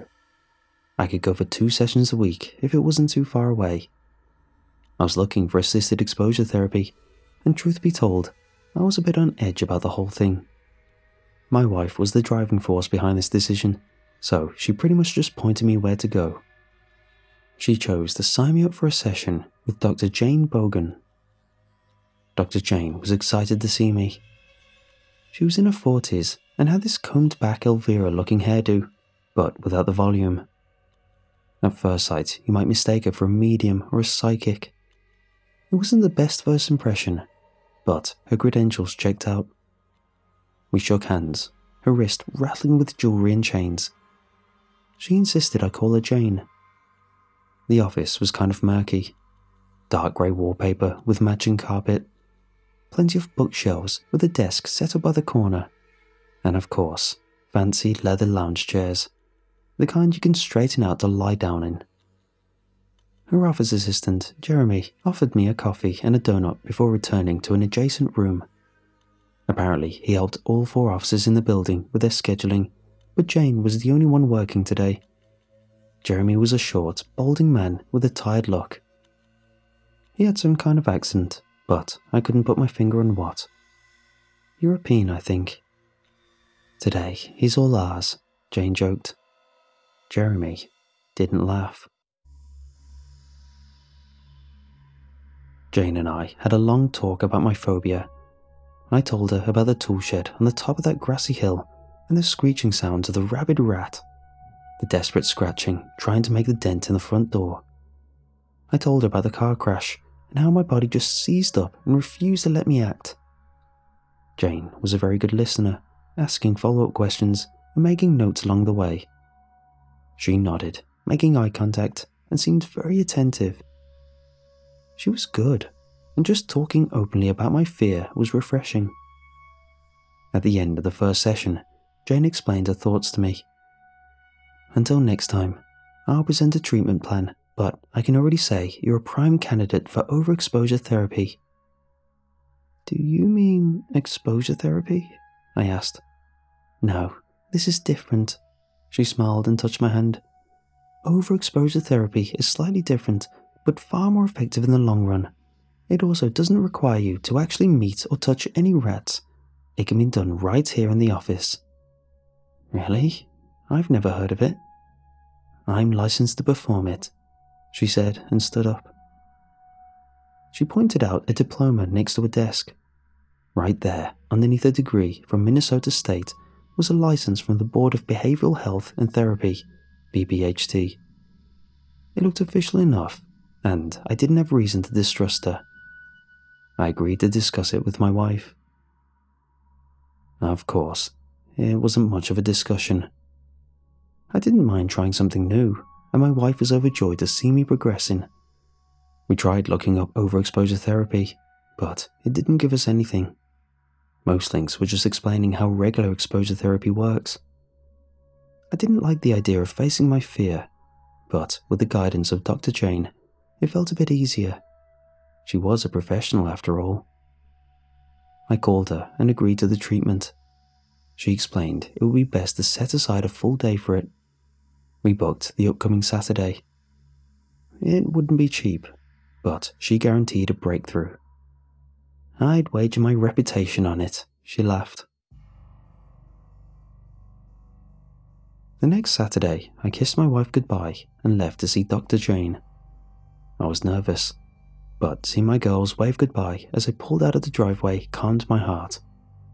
They were so worried about me. I had to get better. When I got to Dr. Jane's office, she was waiting for me in the parking lot. Jeremy was there as well, despite it being a Saturday.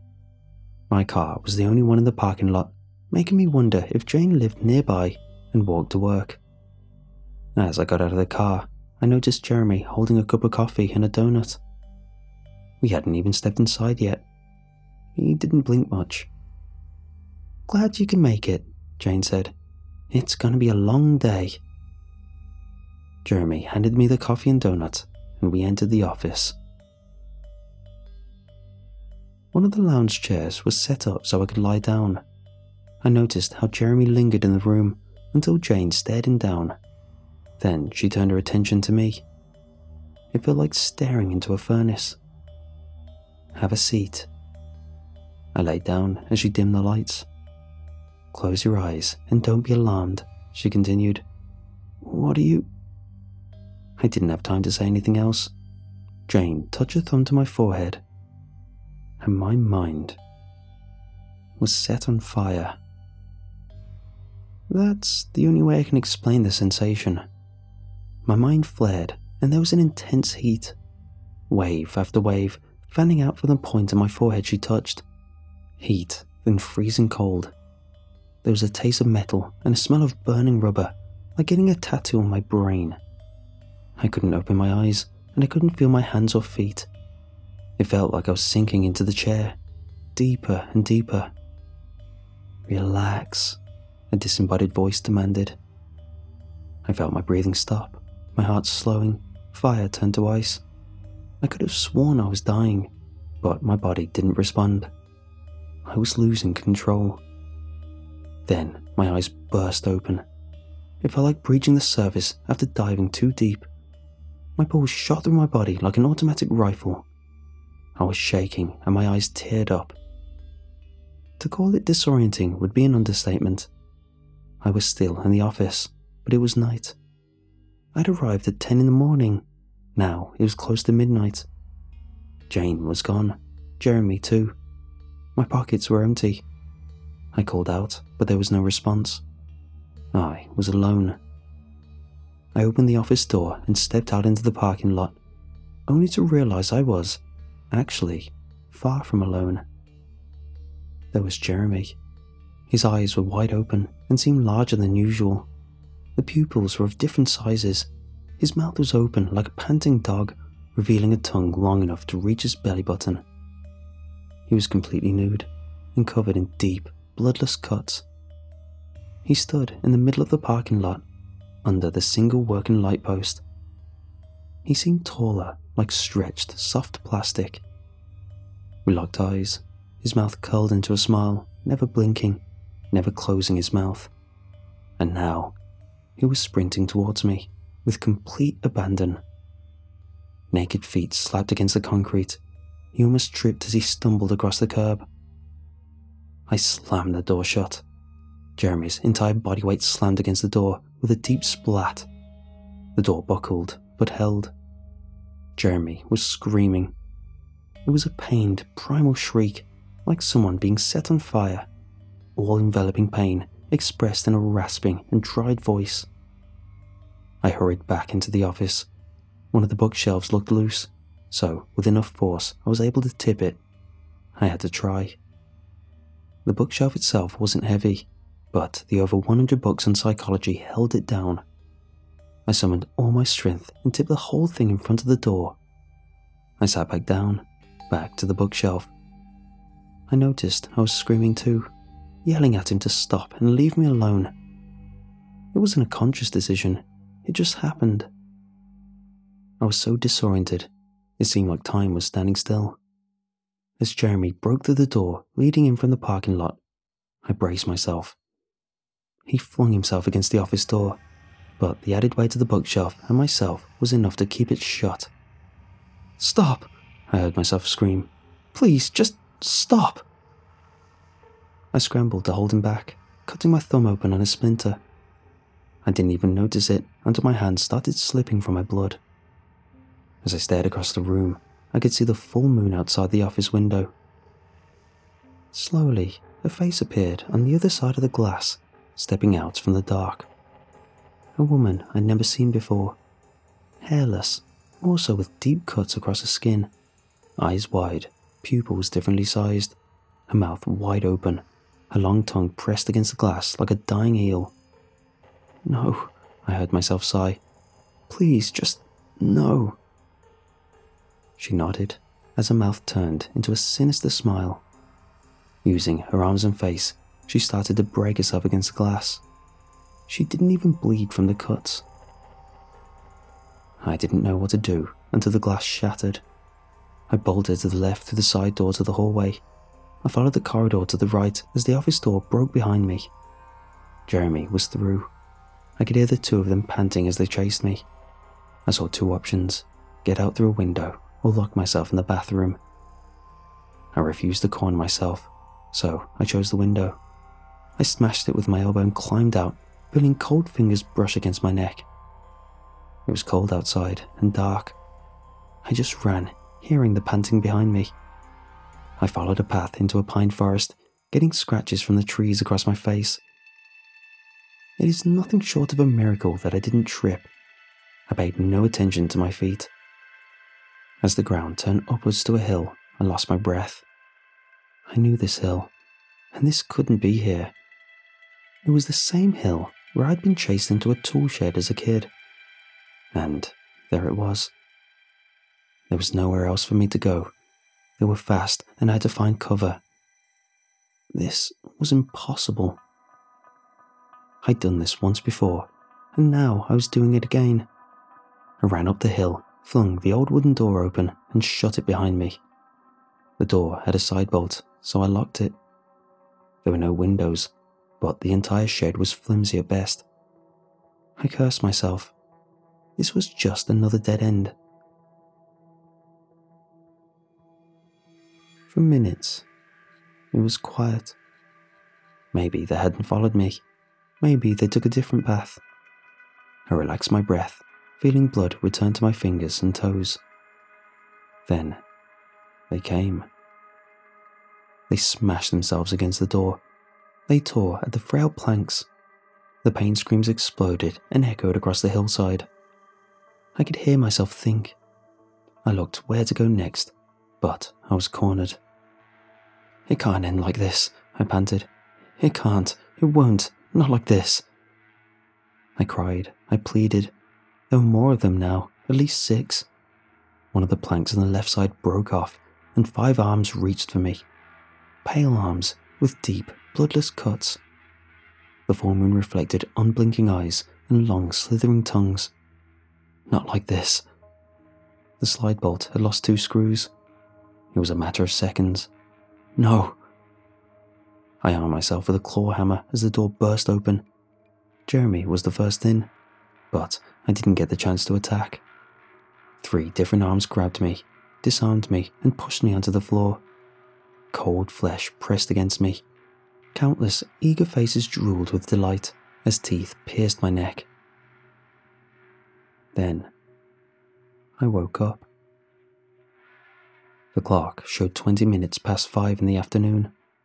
I was on the floor of Dr. Jane's office, curled up in a fetal position. There was a cold towel on my head, and Dr. Jane was calmly stroking my shoulder. My head was warm, and my headache was subsiding. Jeremy was nowhere around. There we go, she whispered. You're fine, you're fine. I couldn't speak. I was shaking like a leaf. Jane helped me back up in the seat. That was the end of the treatment, she smiled. You're done. What was... I had completely forgotten why I was there in the first place. Jane reached for something. Hold out your hands, she said. I did as she asked. A second later, a small white mouse was placed in my palms. The confused little thing just sniffed me and stood on its hind legs. I didn't react. In my mind, I was about to be eaten alive just seconds ago. You seem to be cured, Jane smiled. Treatment successful. You can give him back now if you want. I wouldn't mind holding him for a bit. I really didn't. I wanted the little mouse to stay. It was a tiny comfort, a living creature I could feel meant me no harm. Good, nodded Jane. So, what happened? You were overexposed, said Jane, filling out some paperwork. An extreme stress reaction dampens all other reactions. I don't understand. Say you have an oven with 4 settings, she continued, 4 being the highest setting. That's where you were with your fear of rats. Maximum power, strength 4. She handed the paper over to me. It was a bill for the day. I changed your maximum setting to 10. Suddenly, a 4 doesn't seem so bad. But how? She sat down across from me and locked her eyes to mine. There was something dark in there, a hint of red. I'm very good at what I do. She took my hand and turned it over. That's when I noticed the cut along my thumb. I was allowed to keep the mouse. I bought him a little cage, some toys and plenty of food. When I got home that night, my wife couldn't believe her eyes. My girls named the mouse Kenny, and he was gently played with late into the night, much to our Yorkie's dismay. My wife called it a miracle, but I didn't know what to call it. My mind was still in a daze. I found myself thinking back to that day. It wasn't a dream or a vision. It was real. It had to be. Thumbs don't cut themselves on imaginary splinters. Sometimes I find myself staring into the mirror, seeing my pupils dilate into different sizes. It feels like my tongue has grown longer. Hell, my forehead seems to have a slight magnetic pull where Dr. Jane touched me. It's a very unusual kind of headache. There was also an incident, just a few days ago, where I cut my finger dicing potatoes. Not a drop of blood came out. I barely even felt it. I can't bring myself to go back to Dr. Jane. If there is even a slight chance she'll put me back on that hill, I won't ever talk to her or see her again. I might have had the fear of rats scared out of me, but it has been replaced by this deep, existential dread for what Dr. Jane could do to me if she wanted to. What has she done to me? And why can't I bleed?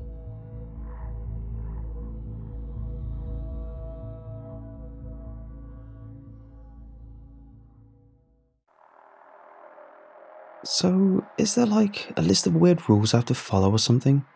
I asked, because I can be kind of a smartass sometimes. Only one rule on the job, kid, Stanley said. Don't die. He wasn't joking. Stanley handed me a heavy 3-cell maglite and wished me luck before pulling the security gate down over the abandoned hospital's entrance and locking it. Listen, he said before turning away. It's not a rule, just some good advice.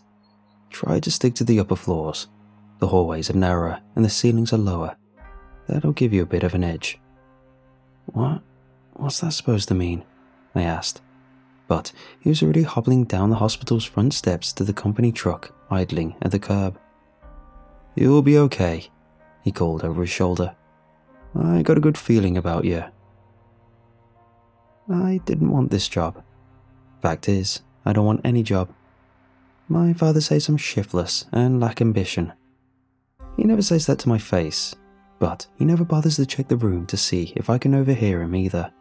Mum claims that I just haven't found the right spirit guide to illuminate my life path. She's really into all that new age stuff. My girlfriend, I should probably say ex, since she's been ghosting me for the past 5 days, thinks I'm depressed. I used to work in the mailroom at an investment firm downtown. To me, it was just a job, not a career. I was pretty ambivalent towards stocks and bonds, the market, and getting promoted to an office upstairs. While the other mailroom employees were networking, building relationships, and going the extra mile to get noticed, I just dropped envelopes off at people's desks. A smile and a nod was pretty much all the social interaction I could handle. Then the pandemic hit, and I was laid off. My roommates made the most of it. Anita delivered Grubhub and learned to play guitar online. Sanjay worked from home. He actually wore pants to his Zoom meetings. Me?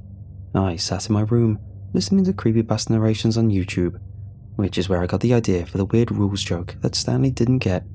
And every once in a while, when I was feeling particularly motivated, I play a couple of levels of Candy Crush Saga.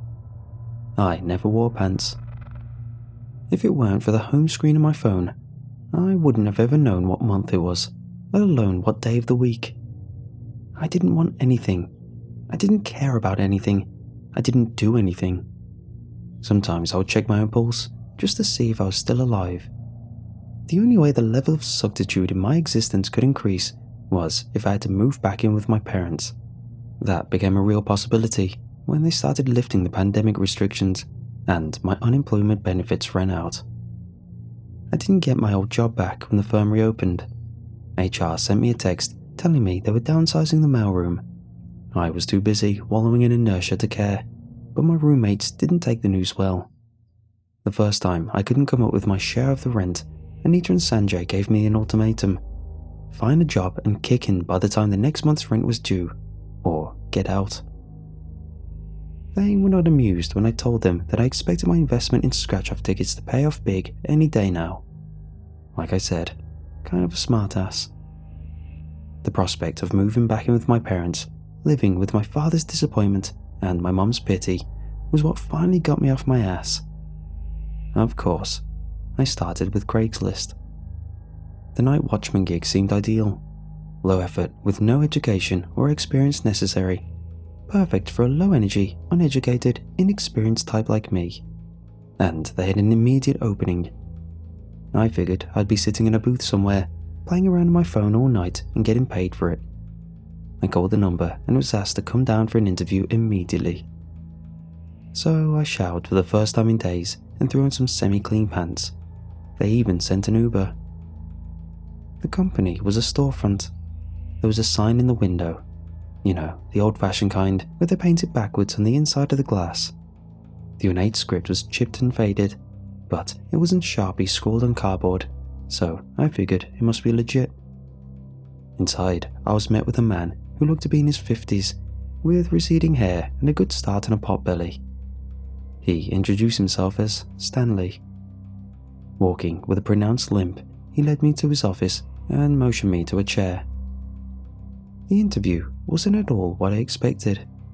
He didn't seem to care about where I went to school, my job history, or what qualifications I might have. Mostly, he wanted to know about my situation. Was I close to my family? Not really. Did I have a lot of friends? No. Was I dating anyone? It's complicated, but probably not. Stuff like that. It threw me off a little, his line of questioning, but then he asked about my size. I told him I was 5'5" and 130 pounds. He smiled big, clapped his hands together and said, "Excellent." So yeah, that was pretty weird. "One last question," he said. "Are you a good runner?" "Runner?" I asked, not sure what he was getting at. "You know, running." He bumped his arms at his side, miming a jogger. "Are you fast? Got any endurance?" I shrugged. I lettered in cross-country in high school, but that was 5 years ago. "It'll do," he said, scribbling an address on a post-it note and handing it to me. "Meet me here no later than 10:45 tonight." Aren't we going to discuss pay and benefits? Stuff like that? Let's see how things go tonight. If you still want the job in the morning, we'll talk about pay and benefits then. He walked me to the door, smiling ear to ear. "I got a good feeling about you, kid," he said, shaking my hand. I know what you're thinking. You're thinking that I was about to be kidnapped by some weirdo with a fetish for chasing short people. I know, because I was thinking the exact same thing. At 10:25, my Uber showed up for the ride across town. I almost didn't go, but the thought of moving back into my parents' basement convinced me to take the chance. Besides, even 5 years after my last cross-county meet, I was pretty sure I could run faster scared than Stanley could run horny. 15 minutes later, I was dropped off in front of St. Luke's Memorial Hospital. You'd think that a creepy, abandoned hospital would have some stories floating about, but I didn't even know the place existed until the car pulled up in front of the building. The hospital set back from the street 100 feet or so, where the semicircular drive leading to the entrance was in a neighborhood of walk-ups and a few ground-level storefronts. Stanley sat in a company pickup truck by the front steps. The building itself had 2 wings, one on either side of the main entrance. It was 5 stories tall with a flat roof and was constructed of poured concrete with yellow brick accents around the windows. You know, like those ugly, old high schools from the 70s that you see in your parents' yearbook photos. The windows were all covered by ornate iron bars.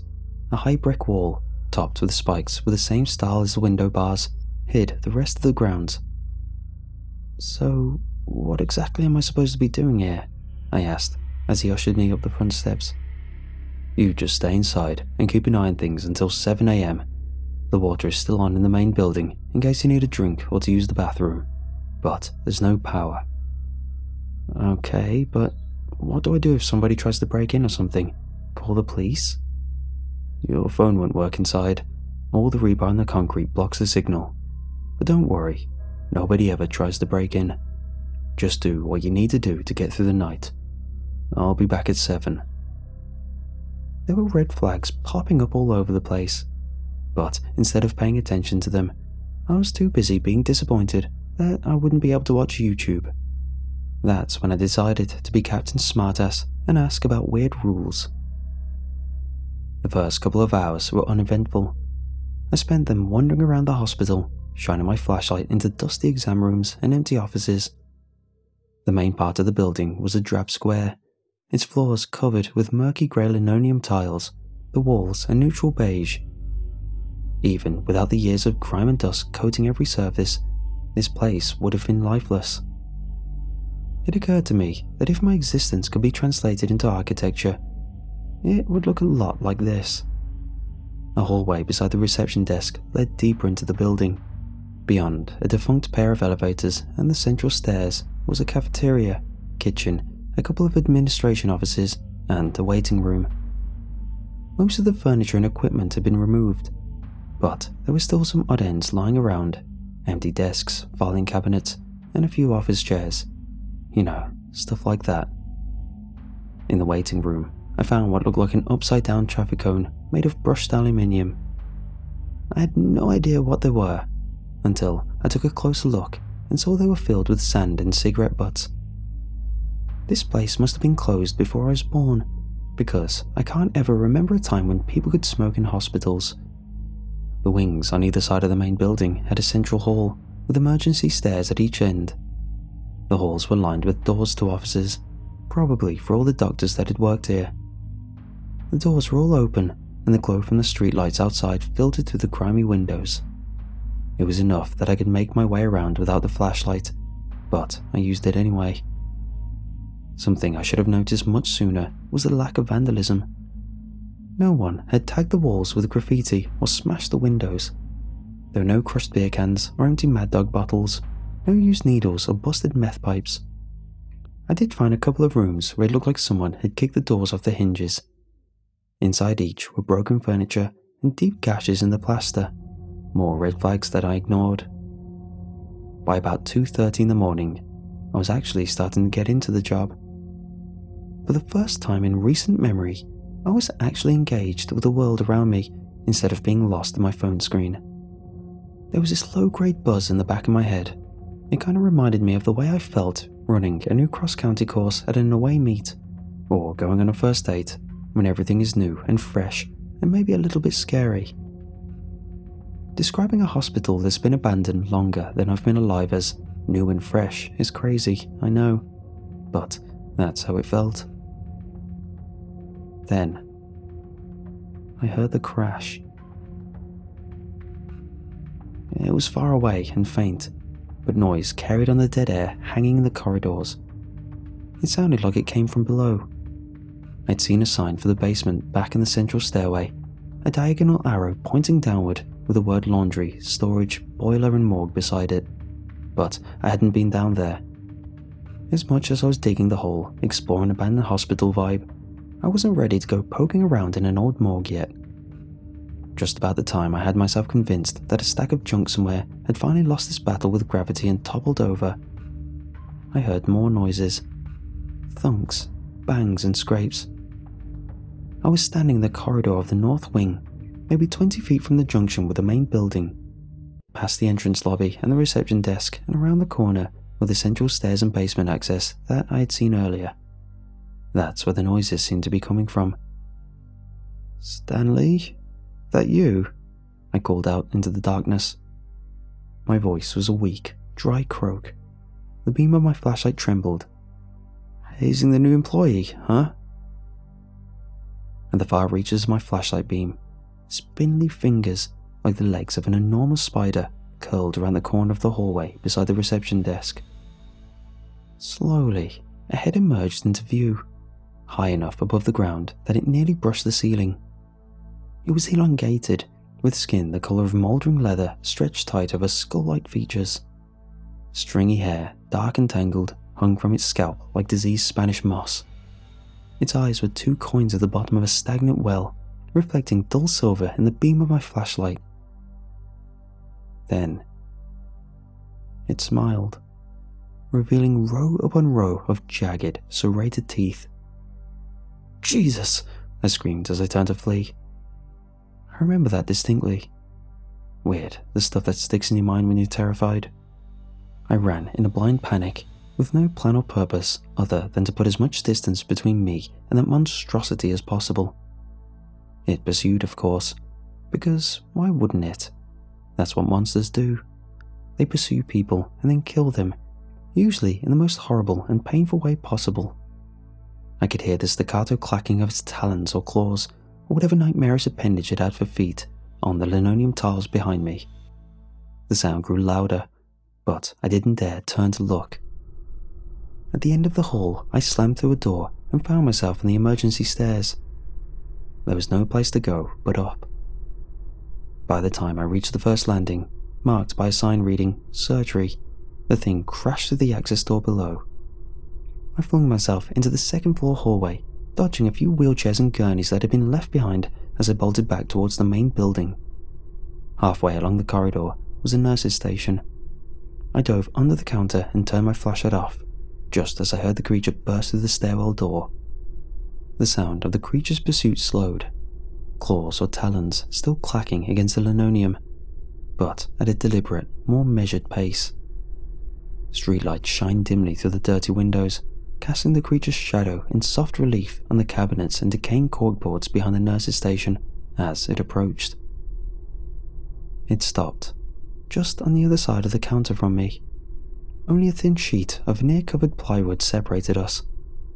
Its spider-like fingers curled around the edge of the chipped Formica worktop, spiked tips tapping impatiently on the underside of the counter just inches from my face. My skin tingled and I could feel the blood coursing through my veins. I covered my mouth with my hand. It sounds insane, but I wasn't sure if I was going to scream or start giggling. Before I could lose control and find out which noise was building inside my chest, the creature snorted and moved off along the hallway. When the sounds of his feet on the tile grew fainter, I chanced to peek around the edge of the counter. The creature had moved down the hall, almost to the juncture with the main building. It was vaguely human in shape, and so gaunt that its bone structure stood out in knobs and jags beneath its skin.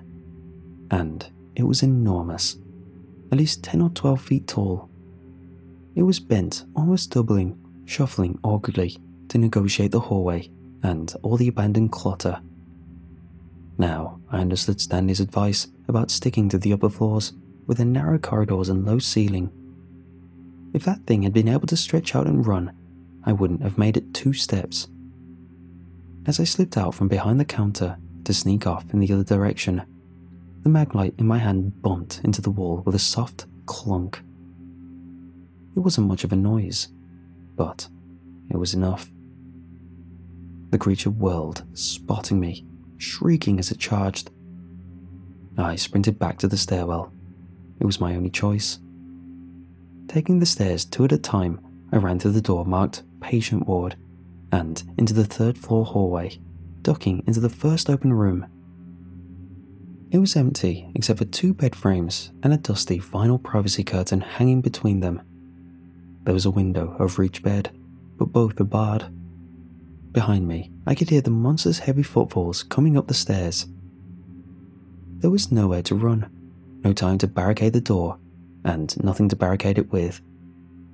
I threw my back against the wall behind the bed frames and wrapped myself in the folds of the curtain like a little kid hiding under the blankets from the boogeyman. Just as soon as the curtain stopped rustling, the creature shoved its way into the room, snarling in frustration when it didn't immediately spot me. It smashed one of the bed frames and then swiped its stiletto fingertips through the curtain just above my head, severing it from the rod. The curtain crumbled to the floor. I crumbled with it. While the monster smashed the other bed frame in a fit of rage, I laid very still. I didn't move or make a noise, even when the end cap came off one of the bedposts and struck me in the temple hard enough to make me see stars. The creature huffed and snorted for a few moments before forcing his way back out into the hall. I remained on the floor, under the curtain, still and silent, sipping air through my teeth, suppressing the urge to either scream or giggle. I stayed under the curtain until I was sure the creature had gone away. For all I knew, it could be lying in ambush somewhere out in the hallway, but I needed to move. My body was literally thrumming with energy, and I wasn't sure how much longer I could stay still. I needed to find some place to hide until morning, or better yet, maybe I could get to the roof, above the concrete and rebar that was blocking my phone signal, and call for help. The glow of the streetlights filtering through the windows was dimmer up on the 3rd floor, but still bright enough that I could make my way without bumping or tripping over anything. The stairwell, however, was pitch black. I had to use my flashlight, but I hesitated, sure that as soon as I turned it on, I would see those dull, silver eyes reflecting in the beam. Taking a deep breath and holding it, muscles coiled to bolt in any direction, I clicked the button. The stairwell was empty, nothing above or below. I made my way upstairs, creeping past the 4th or 5th floors. At the top of the stairs, I found the roof access. The door was chained and padlocked. I checked my phone. Still no reception. There was nothing to do but go back down. About 5 steps below the 5th floor landing, I heard it. A soft scrape, the sound of clawed feet brushing against a concrete stair coming from the darkness beneath me. I shined my light over the railing. 2 floors down, those dull, silver eyes fixed on me. The creature made a ticking growl that sounded almost like laughter, then scrambled up the stairs. I tripped twice on the 5 steps it took to reach the 5th floor hallway.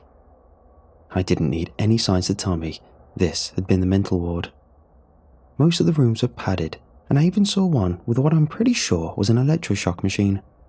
Again, so weird the things that stick in your head when you're running for your life. I sprinted down the corridor, heart bashing against my ribs, and into the main building as the sounds of the monster's pursuit got louder and louder behind me. I was headed for the central stairs, but even in my frenzy to escape, I realized that was a bad idea. If it was gaining on me running hunched over in the narrow hallway, I wouldn't last long in the open stairwell. I ducked into the first room I saw with a sturdy looking door and slammed it behind me. It was the only choice I had. There was a deadbolt just above the knob. I threw it. It must have been the janitor's closet. The shelves lining the walls were empty. There was a galvanized mop bucket with a wringer and a couple of push brooms in the corner. A laundry cart sat against the back wall. None of it was of any use to me. The boom of the creature's first impact against the door was deafening in the small room. Bits of plaster sprinkled down from around the frame. Another boom, and I thought I heard the crack of splintering wood. I grabbed the mop bucket, brooms, and laundry cart and shoved them all against the door. I tried to pull the shelves down too, but they were bolted to the wall. The sound of cracking wood was unmistakable in the third impact. I didn't have much longer. I cast the beam of my flashlight desperately around the room, looking for something, anything. And that's when I spotted it. A sliding panel on the back wall, maybe 2 feet square. I grabbed the handle and yanked it up. It was a laundry chute. Behind me, the closet door burst inward, smashing the cart, brooms, and the bucket against the wall. I dove into the chute head first. About 6 feet down, I stopped abruptly, then started to rise. Shining the flashlight between my knees, I saw the creature's arm. It had reached into the chute up to its shoulder and managed to snag me by the heel of my sneaker. I wedged my back and arms against the walls, trying to push away, but it was too strong. No matter how hard I fought, I was dragged upwards, my sweaty hands and arms squeaking against the metal sheet of the chute. Curling my shoulders inward and tucking my chin to my chest, I was just able to grab my dangling shoelace with my fingertips and pull. It came untied. My foot slipped out of my shoe and I plummeted downward. I managed to slow my descent a little by pressing my hands and feet to the walls, but not by much. When I hit the unyielding floor of the laundry room, 5 floors below, I hit it hard. The world went black. When I came to, I found myself at the far end of the large, rectangular room. The walls on either side were lined with industrial-sized washers and dryers. The door at the other end was open to the rest of the basement. From the darkness beyond, I could hear the creature prowling around, coming closer. I was trapped again. My only choice was to hide. Pulling open the door to one of the front-loading dryers, I saw that the basket was big enough for me to crawl into. The door itself was glass. The washers were the same, and I had no doubt that those dull, silver eyes could see just fine in the dark. That's when I noticed the space between the wall and the back of the machines, just wide enough for someone to squeeze in to service the water hookups and dryer vents. I clicked the flashlight off and sidled in behind the dryers. It wasn't long before the monster showed up. The first thing it did was yank open the doors of each washer and dryer, peering into the baskets. I would have silently congratulated myself for my own foresight, but at the time, I was busy pinching my nostrils shut. The dust and lint was tickling my nose, and I felt a sneeze building in the back of my sinuses. Hiding behind the washers would have been the better choice. The creature reached the end of the row and seemed to deliberate for a long moment while I stood, holding my nose, unable to even breathe. About the time my chest started to spasm, the thing snarled and stomped off, backhanding washers and dryers as it went. It smacked the dryer I stood behind with enough force to send its upper edge crashing into the wall. If I hadn't ducked in time, it would have crushed my skull. Working my way out was tough. Doing it quietly was even tougher. Some of the dryers were still tilted back against the wall from the impacts, and I had to get down and crawl underneath on my side to get past them. By the time I reached the end of the row, I was completely covered in dust and lint. Judging by the sounds coming out of the darkness, the creature had left the laundry and gone off to the right. I went left. Another mistake in a night filled with them. The hallway dead-ended at a door.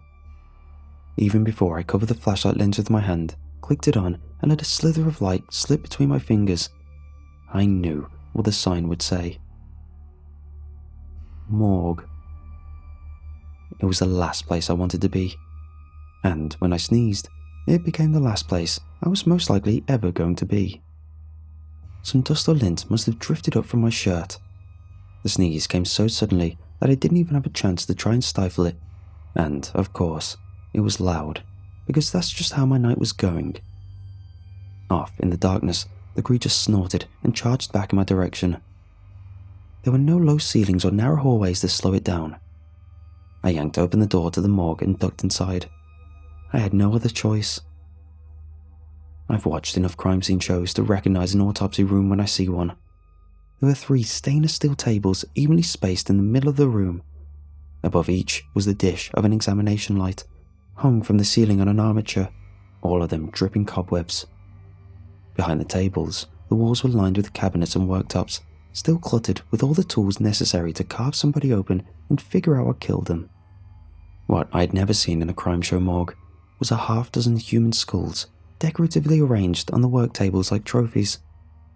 I had to blink just to make sure I wasn't imagining it, but the one in the middle had a samurai sword shoved through its temple with the ends bent upwards like rabbit ears. "Oh, this is bad," I moaned. At the back of the room, another door, thick and insulated, stood open. It led to the walk-in freezer, a dead end to the dead end. The sound of the creature's approach were getting louder, and there was no place else to go. Once I stepped inside, I realized that I had just jumped out of the frying pan and into the fire. In the back corner, across from a wall of storage drawers for bodies, was an enormous pile of fibre-filled and shredded foam. The thing must have dragged every mattress left in the old hospital down here and torn them apart to make a pile that big. In the centre was a depression, which I knew intuitively was just the right size for the monster to curl up in. This was its nest, or den, or lair, or whatever the hell you want to call it. I was trapped in its bedroom. My heart pounded in my chest. No need to check my pulse to see if I was still alive. I could feel the blood coursing fast and hot through my veins. Running out of time, I gave the freezer door a quick glance. It had no lock and opened outward, so there was no way to bar it. I yanked on the handles of a couple of the body drawers, but they wouldn't budge. Whether there was some kind of catch that I didn't see, or they were rusted shut, I don't know. I spun in a frantic circle, waving my flashlight beam around the room. There were no counters to hide behind, no privacy curtains to cower under, no laundry chutes to dive into. I was well and truly screwed. I don't remember when or how the idea occurred to me. I don't even remember thinking about it. I just did it. I dove into the fiberfill where it lay piled against the wall and burrowed as far back as I could. The stench was awful. I had to grit my teeth against my gag reflex. Just as soon as I clicked my flashlight off, the creature announced itself with a low growl and the clack of its claws on the tile floor. It paced for several seconds, breathing heavily, before I heard the sound of screeching metal. It was ripping open the body drawers looking for me. That went on for several moments before its footsteps retreated back to the autopsy room. Even under all the shredded mattress stuffing, I could hear it rummaging around, making frustrated chuffs and snorts. The rummaging sounds didn't last long. There really wasn't a lot to rummage through out there, and the creature returned to the cold storage room. It paced for a while, the ticking of its claws on the tarred floor almost becoming monotonous. Then, I actually heard it yawn. A moment later, I could feel the mattress stuffing being displaced by the weight of the monster as it crawled into its nest, fluffing and tamping the fibers until it got comfortable. Soon, it was snoring.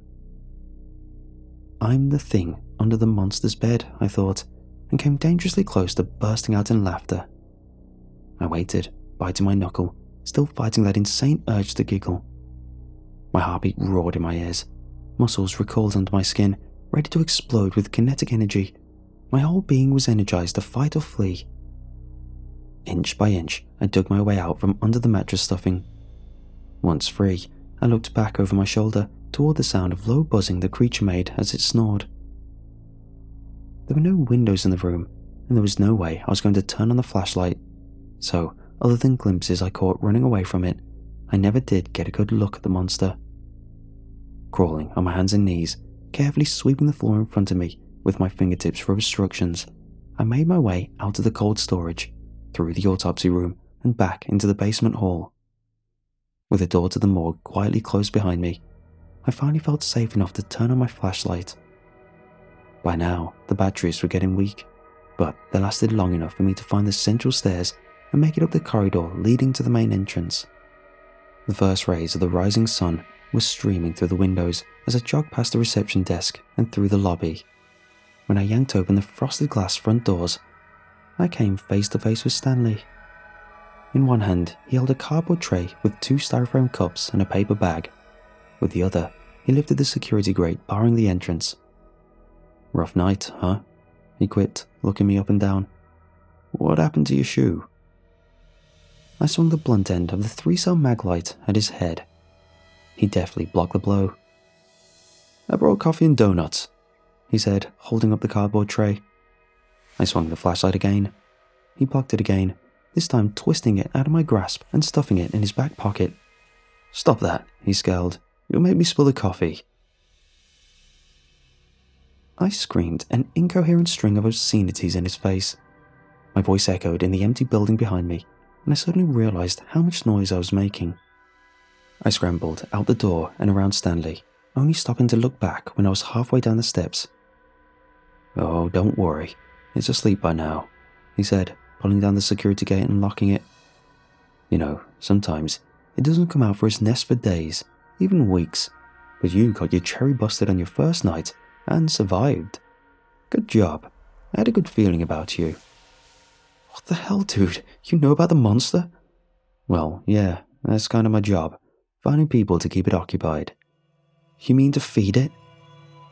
Stanley limped his way down to where I stood on the steps, handed me a coffee and sat down, motioning for me to join him. Not knowing what else to do, I did. "There's cream and sugar if you want. They only had glazed donuts. Hope that's okay." I gave him a hard glare as I poured 4 creams and 6 sugars into my cup with trembling hands. I've never been a coffee drinker, so I didn't really know what I was doing. Stanley just watched with raised eyebrows. "What?" I asked. "Nothing," he grinned. "Take as much as you want. I drink mine black." The first sip of my coffee was disgusting. The second was delicious. I grabbed a donut out of the bag and stuffed half of it in my mouth. Stanley sipped his coffee, grimacing at the taste. "We're not so much feeding it as keeping it entertained," he said. "I mean, yeah, sure, every once in a while somebody gets killed, but we try to avoid that. The goal is to keep it occupied. Somebody has to be in there every night, just in case the creature wakes up, so it has someone to chase around. Otherwise it gets bored and starts looking for a way out. That's a bad thing if it gets out. We've got a regular crew to run the halls, as we call it, but Russo had an unfortunate accident that left a last-minute vacancy on the schedule, and I had to find a replacement." "By unfortunate accident, you mean got eaten?" "Nah, she got hit by a car, broke her pelvis."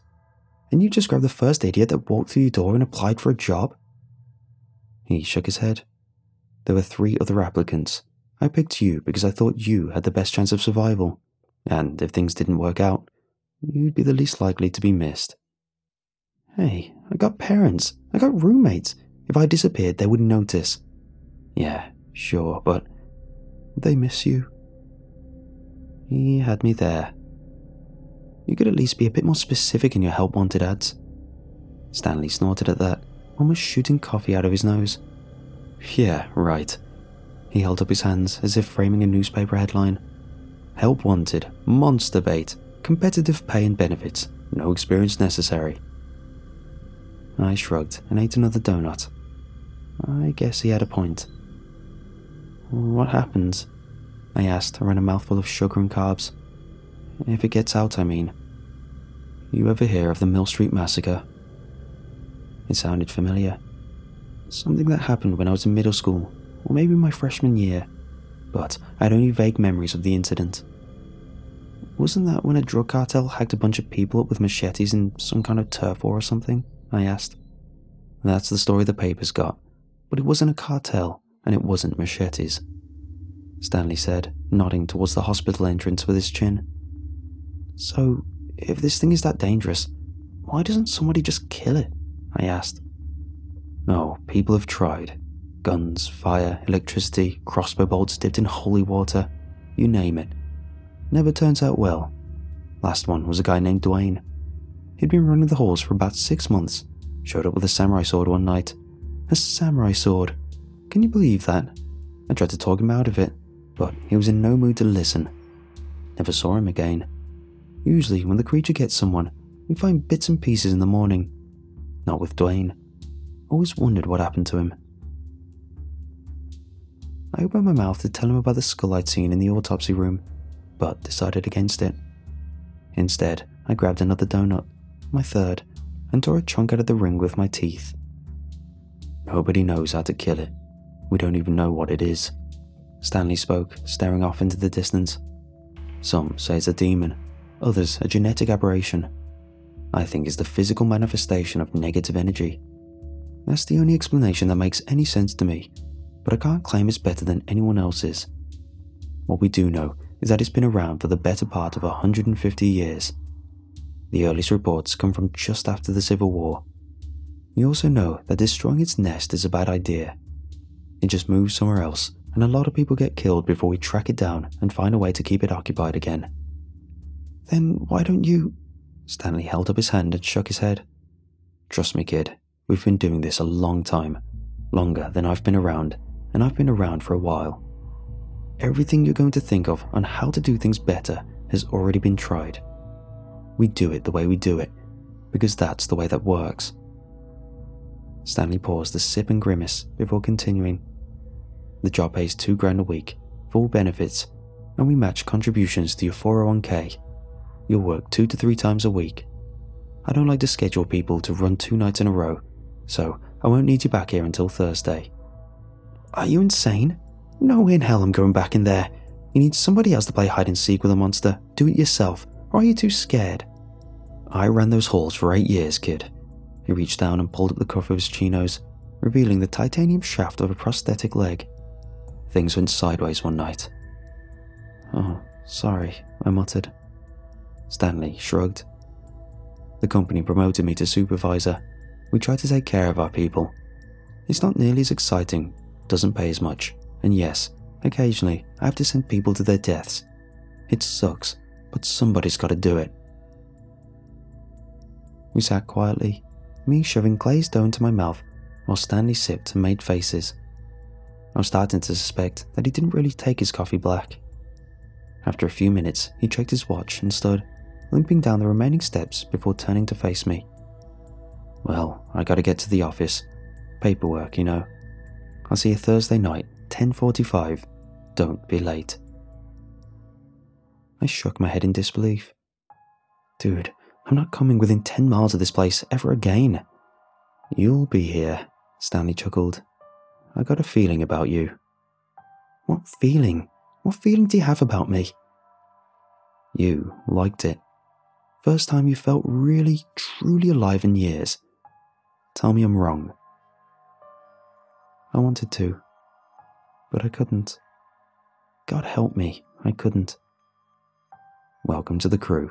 See you Thursday, he said, before wrestling himself into his truck and pulling away in a cloud of blue-tinged exhaust. I've been thinking about it a lot these last 2 days. Maybe I'm an adrenaline junkie and never realized it, or one of those people who gets off on being terrified.